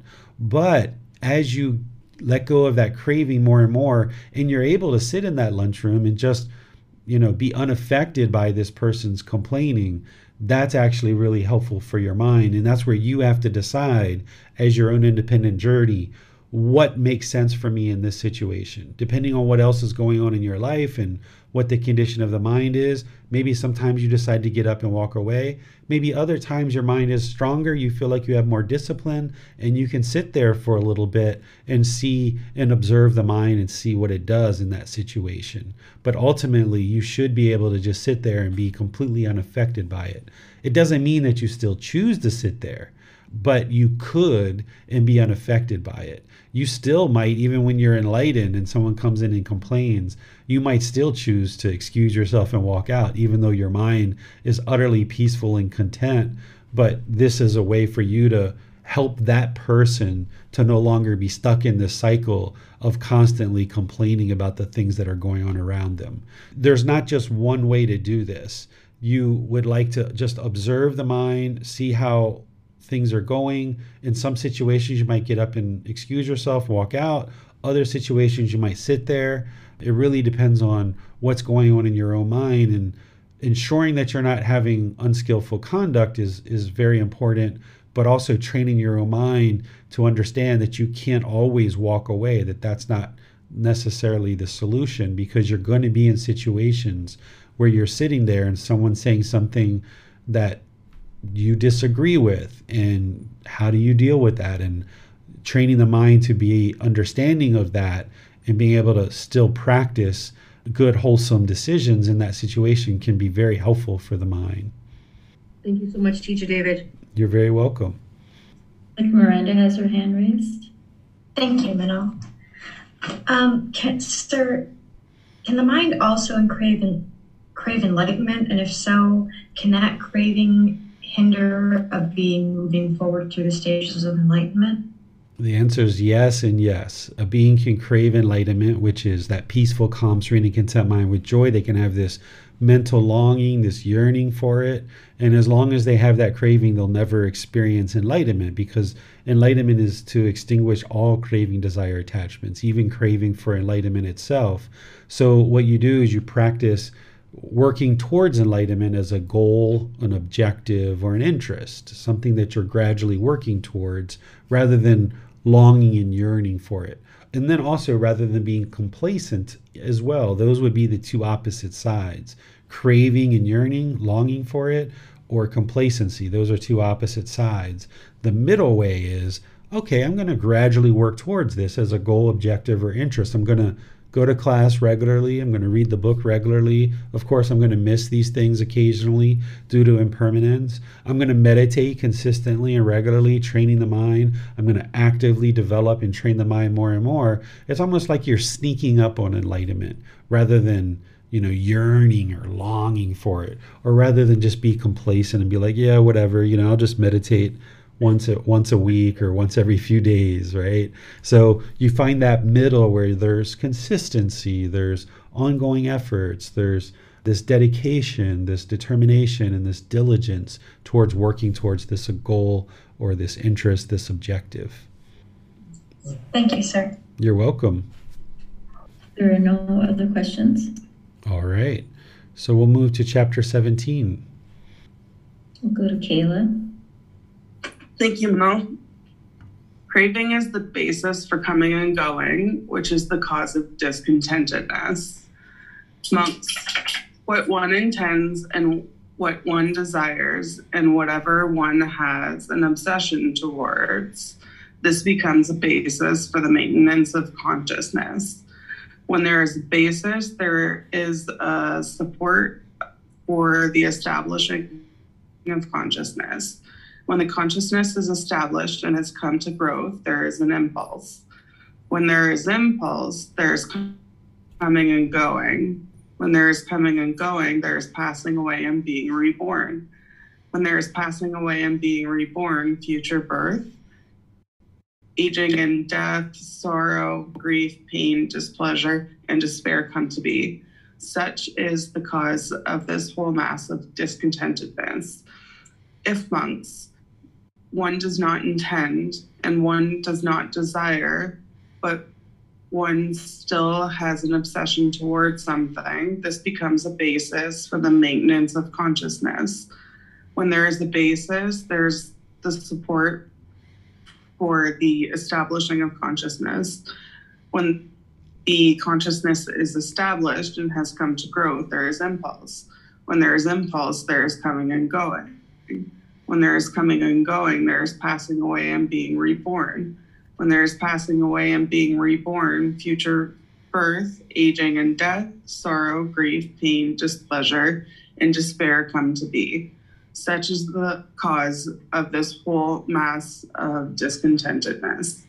All right. Thank you, Kayla. So here the Buddha is going and teaching the way that he often teaches, which is showing this cause and effect relationship, this action and result. This is the natural law of karma, the natural laws of existence, where he's saying, okay, if this happens, then this is going to happen. And when that happens, this is going to happen. He's showing this causality of things as he's teaching. So here he starts off explaining, with what one intends, desires, and has an obsession towards. This becomes the maintenance of consciousness. So if there's craving, desire, attachment, then that's going to maintain the consciousness and it's going to keep it continuing on and on. When there's a basis, there is support for the establishing of consciousness, that rebirth. When there's consciousness is established and has come to growth, there's impulse, and we've experienced these impulses, right? That's that reaction that we talk about, that the goal isn't to react in situations. The goal is to respond. So when the mind's reacting, there's this impulse, and it's usually unwise, it's usually unskillful, and it leads to something that's unwholesome. So you're not interested in this impulsive aspect of what we've experienced at different times. Instead, you're interested in restraining that and now responding in situations. And sometimes you need to pause and think about situations before you actually make any decisions.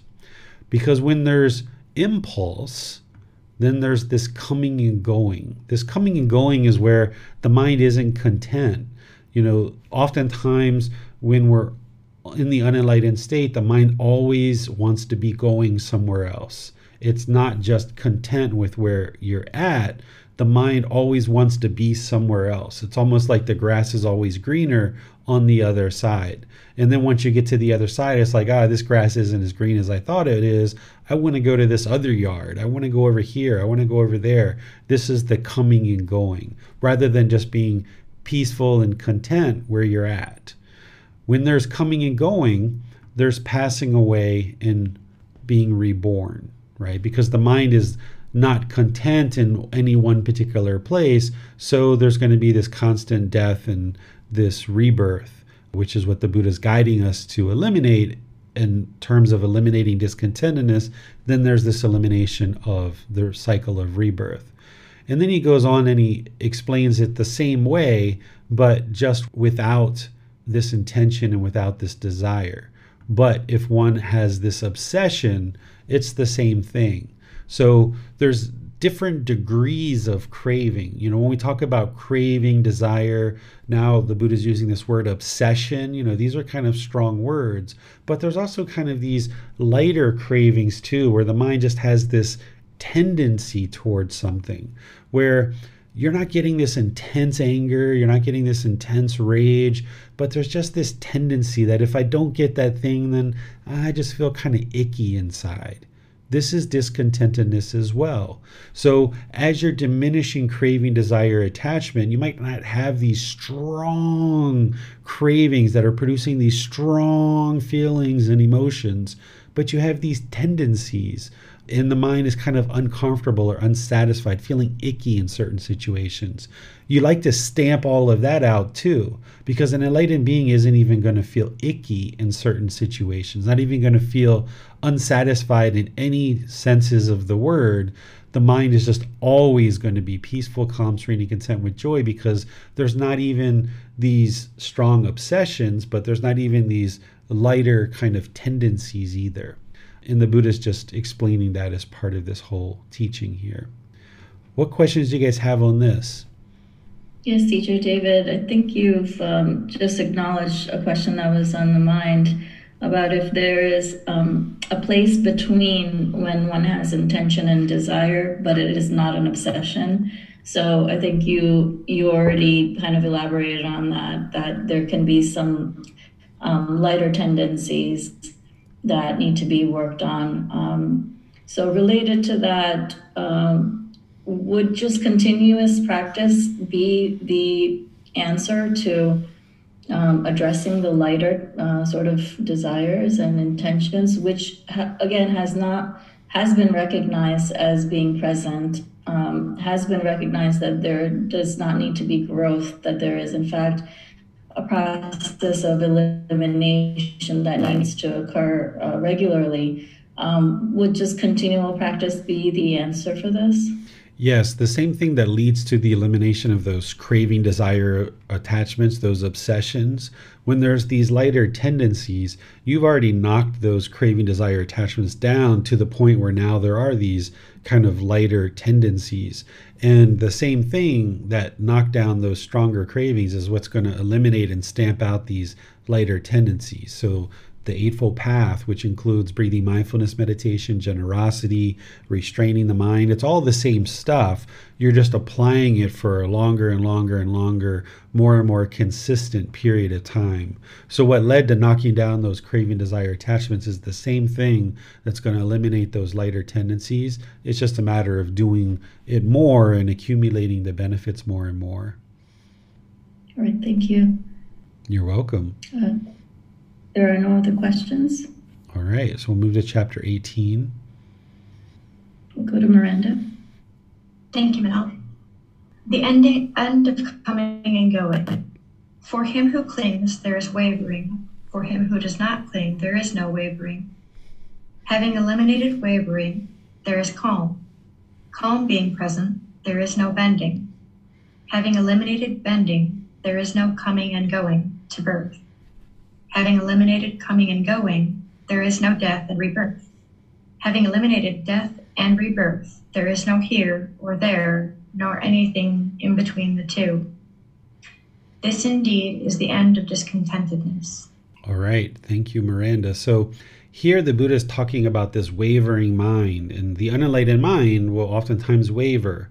We will make a decision, and then as people say certain things or try to get us to change our decision or our mind might waver because we're not confident in the decision that we made. So the mind kind of shakes and wavers. So the Buddha is saying here is for someone who doesn't have clinging, there's no wavering. That when you cling and you're having this clinging, you're not quite sure whether what you're choosing to do is beneficial or unbeneficial. So the mind can oftentimes waver, whether it's something we do with our children or life partner, or say we have a breakup and we decide that we're going to end a relationship with a partner. And now because there's clinging, there's this attachment to the partner, the mind might waver and be like, it wasn't that bad of a relationship. Maybe I'll go back, or some other wavering that we might do as we go forward in life. Where there's clinging, the mind will maybe try to distance itself from that thing, but then because the mind's holding on and clinging, it might actually go back to that thing.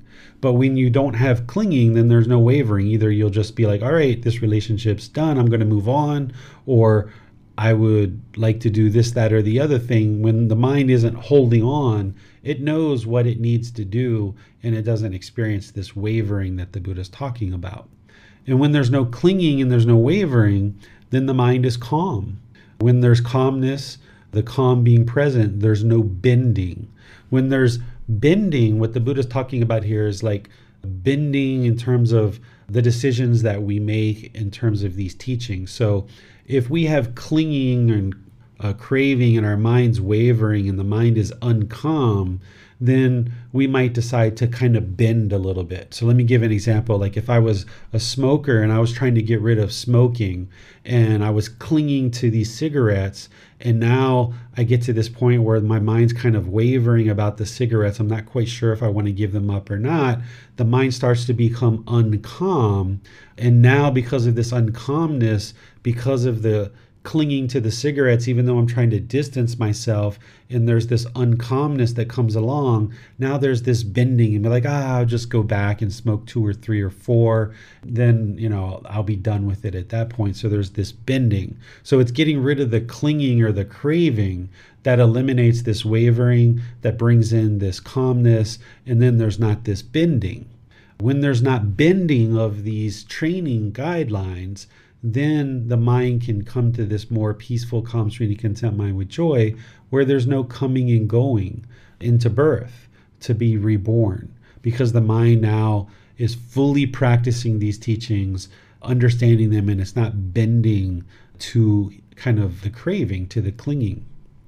And the Buddha is just explaining that one who isn't reborn, that they're not here, they're not there, nor between the two. And this is the ending of discontentedness. So once again, he's showing this causality of, it's clinging that leads to wavering. And then if there's no clinging, then there's no wavering. With wavering eliminated, then there's calm. And there's this calm in the mind. There's no bending. When bending is eliminated, there's no coming and going. When there's coming and going is eliminated, there's no death and rebirth. When death and rebirth is eliminated, you're not here, you're not there, you're not between the two. There's no existence in the cycle of rebirth. This is the end of discontentedness. So he's just tying all of this back to clinging, and how by eliminating this clinging, the mind holding on to things tightly, then it unravels all of these things, ultimately getting to the end of discontentedness and the end of existence in the cycle of rebirth. What questions do you guys have on this chapter? Looks like Miranda has her hand raised. Thank you, Manal. Sir, this wavering and bending, as someone is early on in their practice, is this something that is normal, that we usually see? Absolutely. And that's why the Buddha teaches it, is so that you're aware of it when it's happening, and you realize that this is a normal thing that the mind's going to experience, and where you observe it, you can know what the problem is. The real problem is the clinging. So you let go of the clinging, you eliminate the clinging, and then your mind can be more stable in whatever decisions that you're making. This is that steady and stable mind that the Buddha talks about, that when all craving, anger, and ignorance is eliminated, now the mind is stable and steady. There's no longer wavering. But you will see this in your practice all the way up until you're enlightened. You'll experience this wavering. And that's why he's explaining it to you here, so that you're aware of why it's happening, so then you can implement the solution to fix it. Is this why, with the symbol for enlightenment, how it kind of crosses over on itself and goes back a little bit as it's slowly moving forward towards enlightenment? Is that why that's symbolized in that way? Yep. As you're making steps forward, then you're going to make a few steps back, and then you make a few steps forward and you make a few back. Or if you're doing it on a linear, kind of line chart, you're working up and then you come back down, and then you work up and you come back down and you work up. But there's this forward progress that you're moving towards the light or towards enlightenment, but you're going to have these backward steps. And there's wisdom that you're learning during those times. So I don't even think of them always as backward steps, because when the mind's wavering and it's struggling there, and you observe the mind wavering like that, there's some wisdom for you to understand and figure out there. And then once you figure it out, now you can be more stable, the mind can be more steady, and you can move on. So this is part of the normal process towards enlightenment. Oftentimes we think that, you should learn teachings and snap the fingers and just be able to do it easily, but that's not the way it is. Or sometimes people think that when you learn teachings like this from the Buddha or from some other teachers, that, if these things are happening, that maybe we're a bad person. And, that's not what he's explaining. He's just helping you see the natural laws of existence that, yeah, when there's clinging, there's going to be wavering in the mind. And then when you see that truth for yourself, that your mind's wavering because of the clinging, you're like, man, this guy was so smart. He really understood the mind so well. And then when you see that the clinging is eliminated and there is no wavering in the mind and the mind is very steady and stable, then you're like, wow, he explains it right here 2,500 years ago. So you see the truth, and this is you independently verifying the teaching. So by him explaining it to you like this, and then you observing it in your own mind, that it is clinging that's causing this wavering, and then by eliminating the clinging, it eliminates the wavering, then you know that, yes, this is indeed the truth. The Buddhist teachings are explaining to you exactly what you're experiencing. Thank you, sir. You're welcome. We'll move on to chapter 19. All right. We'll go to Kayla. Thank you, Manal. Excitement is clinging. One with clinging is not liberated. Here, monks, one seeks excitement and form, welcomes it, and remains holding to it. As a consequence of this, excitement arises. Excitement and form is clinging. One seeks excitement and feeling, welcomes it, and remains holding to it. As a consequence of this, excitement arises. Excitement and feeling is clinging. One seeks excitement and perception, welcomes it, and remains holding to it. As a consequence of this, excitement arises. Excitement and perception is clinging. One seeks excitement and volitional formations or choices and decisions, welcomes it, and remains holding to it. As a consequence of this, excitement arises. Excitement and volitional formations is clinging. One seeks excitement and consciousness, welcomes it, and remains holding to it. As a consequence of this, excitement arises. Excitement and consciousness is clinging. With one's clinging as condition, existence comes to be. With existence as condition, birth. With birth as condition, aging and death, sorrow, grief, pain, displeasure, and despair come to be. Such is the cause of this whole mass of discontentedness. All right. Thank you, Kayla. So to explain this chapter, I would like to be sure that we talk about the 5 aggregates, because I've talked about this in other classes, but you may not have been in one of those classes.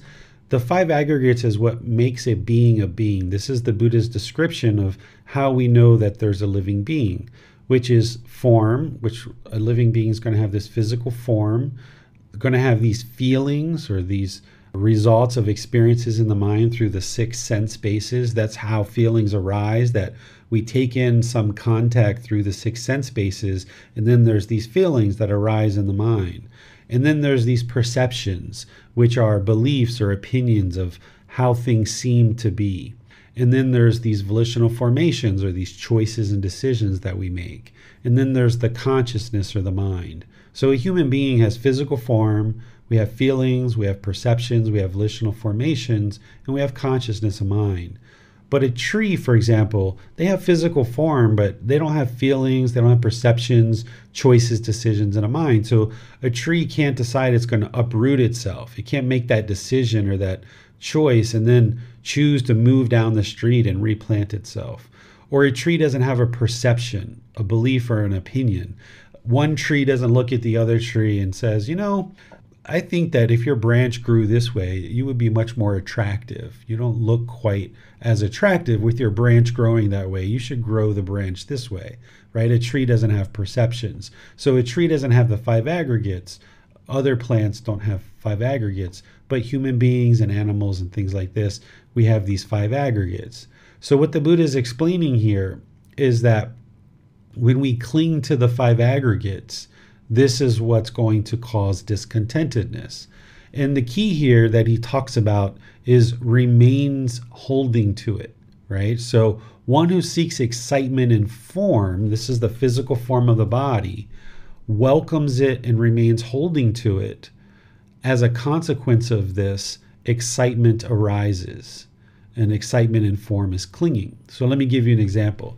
Let's say, like in my younger years where I wanted the hair to be a certain way, I had this certain physical form, and I spent all this time in the mirror and hairspray and mousse and, trying to get the hair to be in the perfect spot, just really obsessing over this, remaining holding on to it, right? Like now I got the hair in the perfect spot, and now when I go outside and the hair gets blown around a little bit, now the mind, having this excitement earlier that I got it in just the right spot, the mind is clinging to this physical form, and as this excitement arises in the mind, then the mind's discontent. But now when I go outside and there's this wind that blows and messes it up, or the rain comes, now there's this painful feelings or this sorrow because the mind was clinging to this physical form of the hair, for example.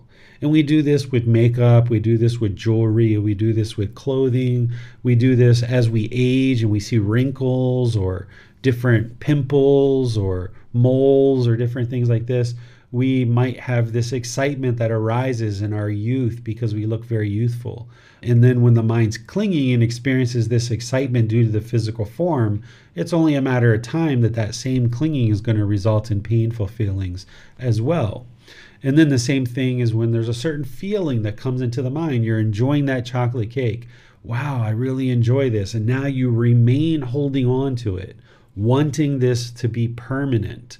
That's what causes the excitement, and then that's also what's going to cause the painful feelings as well, of like frustration or anger. And the same things with our perceptions. If we have certain beliefs or opinions of the way things are in the world, and we remain holding on to those, then we might take great excitement in those perceptions. But now it's only a matter of time before our perceptions are shown to be misperceptions or false beliefs, or our opinions are proven wrong. And then if we're clinging to those perceptions, now there's going to be this sorrow or sadness because of it. Same thing with our choices and decisions. If we make certain choices or decisions, we cling to those. We get all excited about our choices and decisions, going on holiday, going on vacation, going to do a certain thing. We get all this excitement based on our decisions, and we cling to that. Now when things start to change and we're unable to maintain those decisions, now there's going to be these painful feelings. So holding on to these things is what's causing the mind to be discontent, and that excitement is part of the discontentedness. The same thing with consciousness. The consciousness is the mind.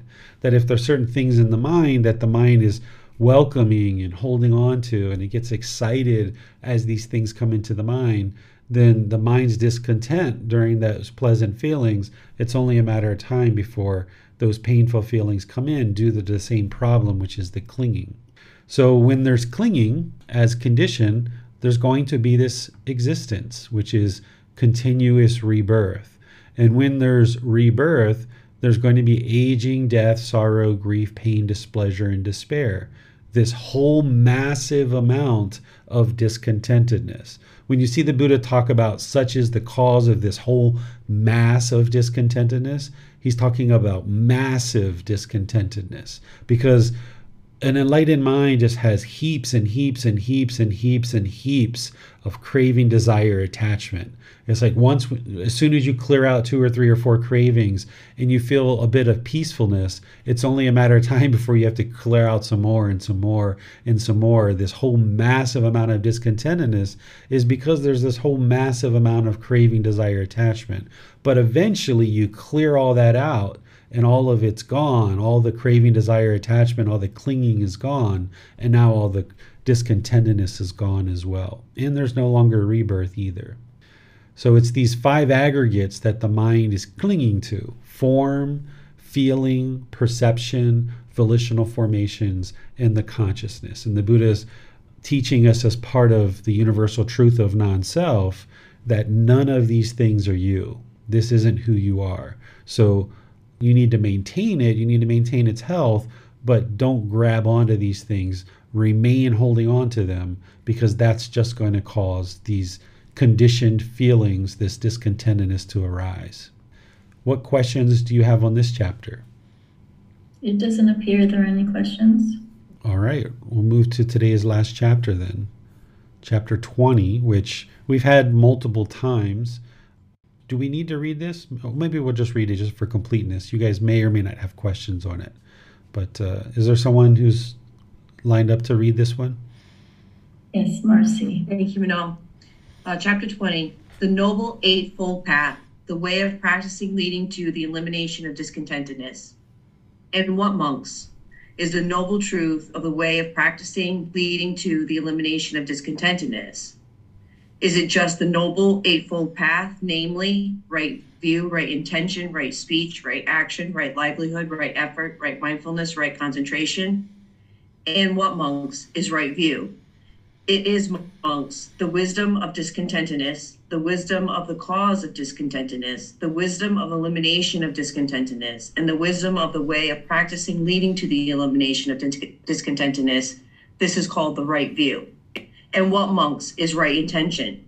The right intention of renunciation, the intention of non-ill will, the intention of harmlessness. This, monks, is called right intention.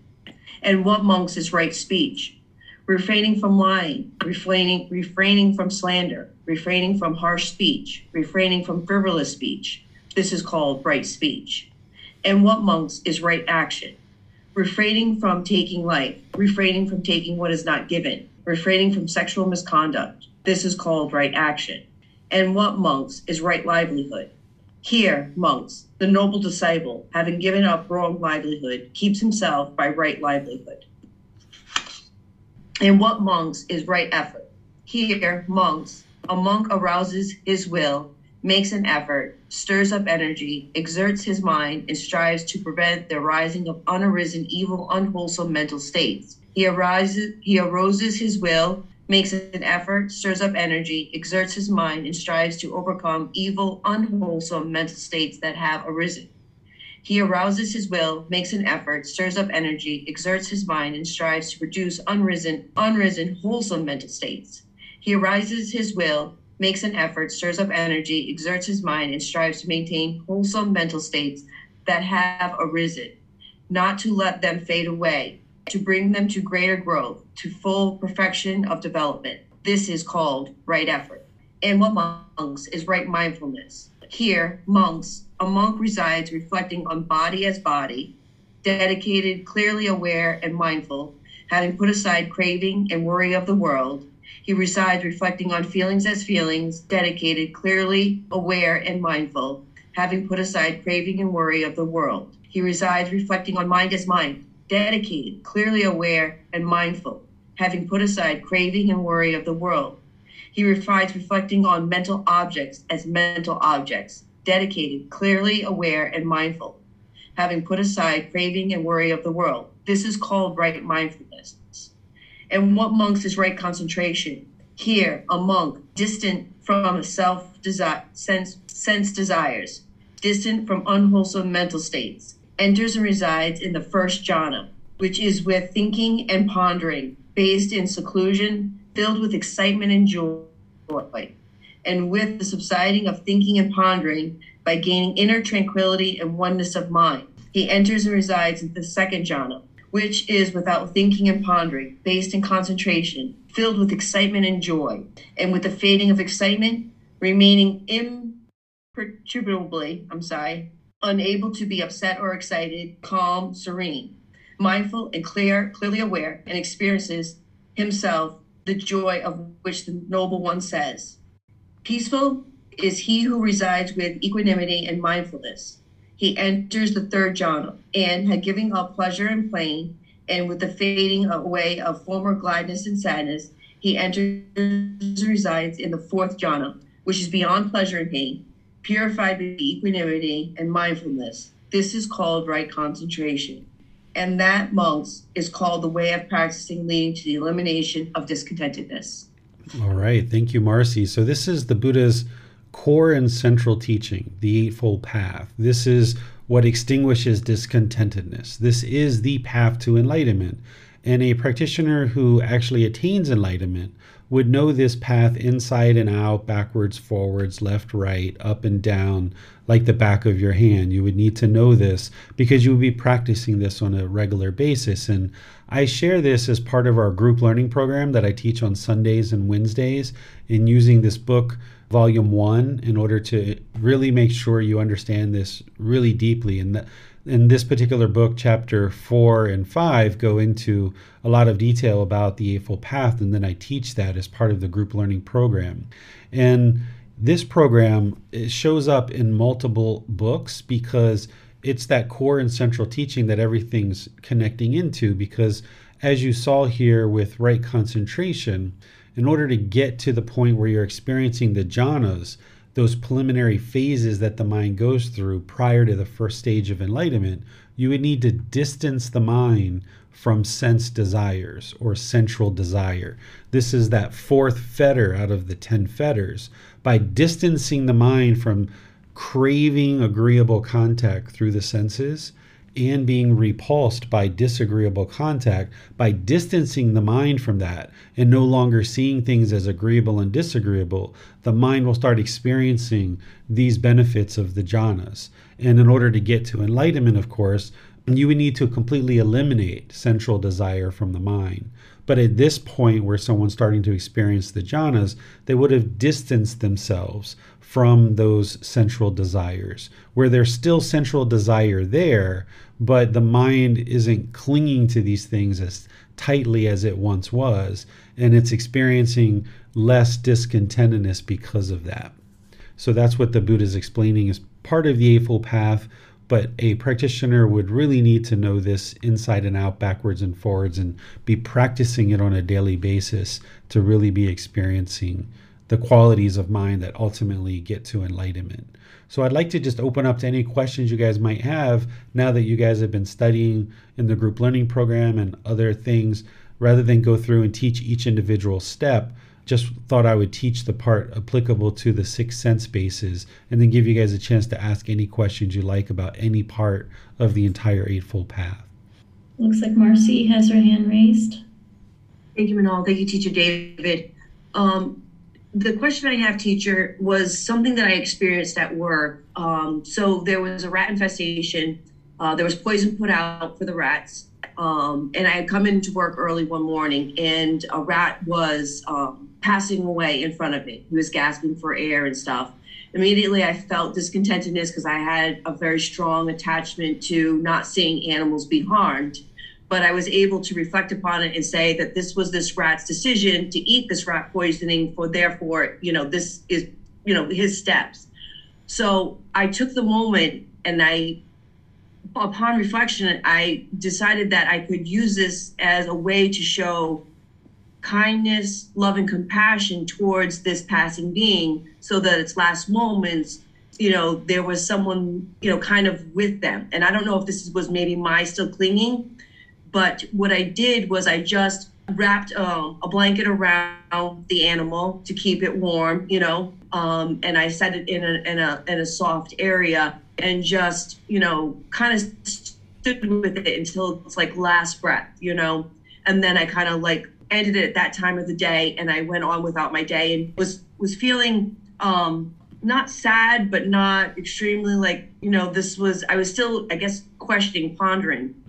But then later on in the day, my coworkers started talking about how they're, murderers, they'll kill all the, rats, and using vulgar language. And I felt myself really get upset, and I ended up breaking down and crying. But my question is I don't know if what my actions I took or my response to treating the dying animal was the right, within the noble path.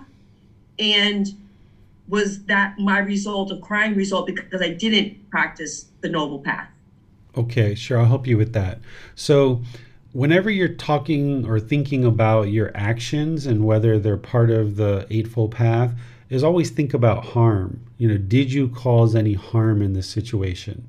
Wrapping the animal in a blanket, sitting with the animal, these kind of things, you're not causing any harm in that situation. So because you're not causing harm, harm isn't going to come back to you as a result of the actions that you took there. the discontentedness that you experienced upon first seeing the rat and the discontentedness you experience afterwards is because of the craving, desire, attachment to animals and to having all animals be completely safe or healthy, or we'd have to talk about it more to find out exactly what it is, but it sounds like it's around that area that the mind has this clinging or craving towards animals, wanting them to all be safe and well. And while that is a very wholesome intention, the mind has to understand impermanence, that this isn't actually possible, that animals are going to meet harm. You're not the one who chose to put out the poison. Instead, your actions were harmless. You were practicing loving kindness and compassion, but it was the craving, desire, attachment for permanent comfort and animals to be permanently unharmed that caused that discontentedness. We'll go to Miranda. Thank you, Manal. This question is slightly unrelated to the chapters that we read today. So if you found a scorpion at your apartment that started to run and hide in every corner, which might cause harm to someone living in the apartment, and you need to make a quick decision, would you kill the scorpion? I wouldn't. I would attempt to relocate the scorpion outside. And living here in Thailand, I have had that situation, not in the house, but one time a few years ago, we were walking around the village, the whole family, and crossing into our path was this big scorpion. We just walked around it, left it in the middle of the street. Wasn't harming us, wasn't harming anyone else. It was just moseying along the street with its big old stinger out. But there was no need for us to harm that being because it wasn't causing any harm. So in a situation where there's a scorpion inside of an apartment, I would try to relocate it outside where it's not going to come in contact with human beings. And that would be how I would handle the situation. Thank you, sir. You're welcome. It doesn't appear there are any other questions. All right. Well, let me just close down all of this and at the same time thank all of you guys for reading. I appreciate all of you guys who volunteered to read and the moderators. The flow of the class was very smooth and seems like we were really able to explore a lot of personal questions and really get into detail a lot of these chapters. So thank you all for your participation in the class. That really helps to create more depth in the class itself. Next week, of course, we're going to be moving on to the next 10 chapters, which is chapters 21 through 30. So you can read those ahead of time and then come to class and we can have these nice discussions about these individual chapters and specifically how to apply them to your daily life, because that's really helpful to not just understand the chapter and what the Buddha is teaching, but the questions you guys are asking about how to apply it to your daily life. That's where I think that you really start to glean the insight in the wisdom of the Buddha of why he taught the things that he taught. So we can do more of that as we continue to go forward in these classes. Tomorrow in the group learning program, we're going to be discussing the 4 stages of enlightenment and the 10 fetters. The 10 fetters are the 10 individual pollutions of mind, and by eliminating those, the mind moves through the 4 stages of enlightenment. So I'm going to describe what each one of the individual fetters are and how to eliminate them so that as you move forward, you can eliminate these fetters and move through these 4 stages of enlightenment. This is still part of the beginning of our group learning program where we're doing this overview, because last week in the group learning program, we left off with the jhanas and those 4 preliminary phases that the mind goes through before it gets to the first stage of enlightenment. Well, now we're going to talk about those 4 stages and how to move the mind through those 4 stages. And then next week in the group learning program, we're going to start at chapter 1 of this book, Developing a Life Practice, The Path That Leads to Enlightenment, Volume 1. So this Sunday, we're going to be going in depth with the 4 stages, helping you to understand what those are and what those 10 fetters are, those 10 pollutions of mind. And then on Wednesday, we'll do our 4th class of our 4-part series of breathing mindfulness meditation. And then the following week, we're going to actually start our loving kindness meditation. There's a 4-part series that we're going to do with that. So thank you all again for participating in today's class. I'll see you in perhaps next Saturday's class for the Pali Canon and English Study Group, and or maybe Sunday and Wednesday as well, depending on what classes you decide to attend. So we'll see you in a future class. Have a very lovely rest of your day. Sawadee ka. Thank you for listening to this podcast. To provide support for this podcast, visit patreon.com/support Buddha. To access more teachings, visit buddhadailywisdom.com. There, you will discover a full range of courses, retreats, and online resources to assist you on the path to enlightenment. Remember to establish a daily, consistent meditation practice, along with learning and practicing these teachings. A well-developed meditation practice is the foundation in which to train the mind to attain enlightenment.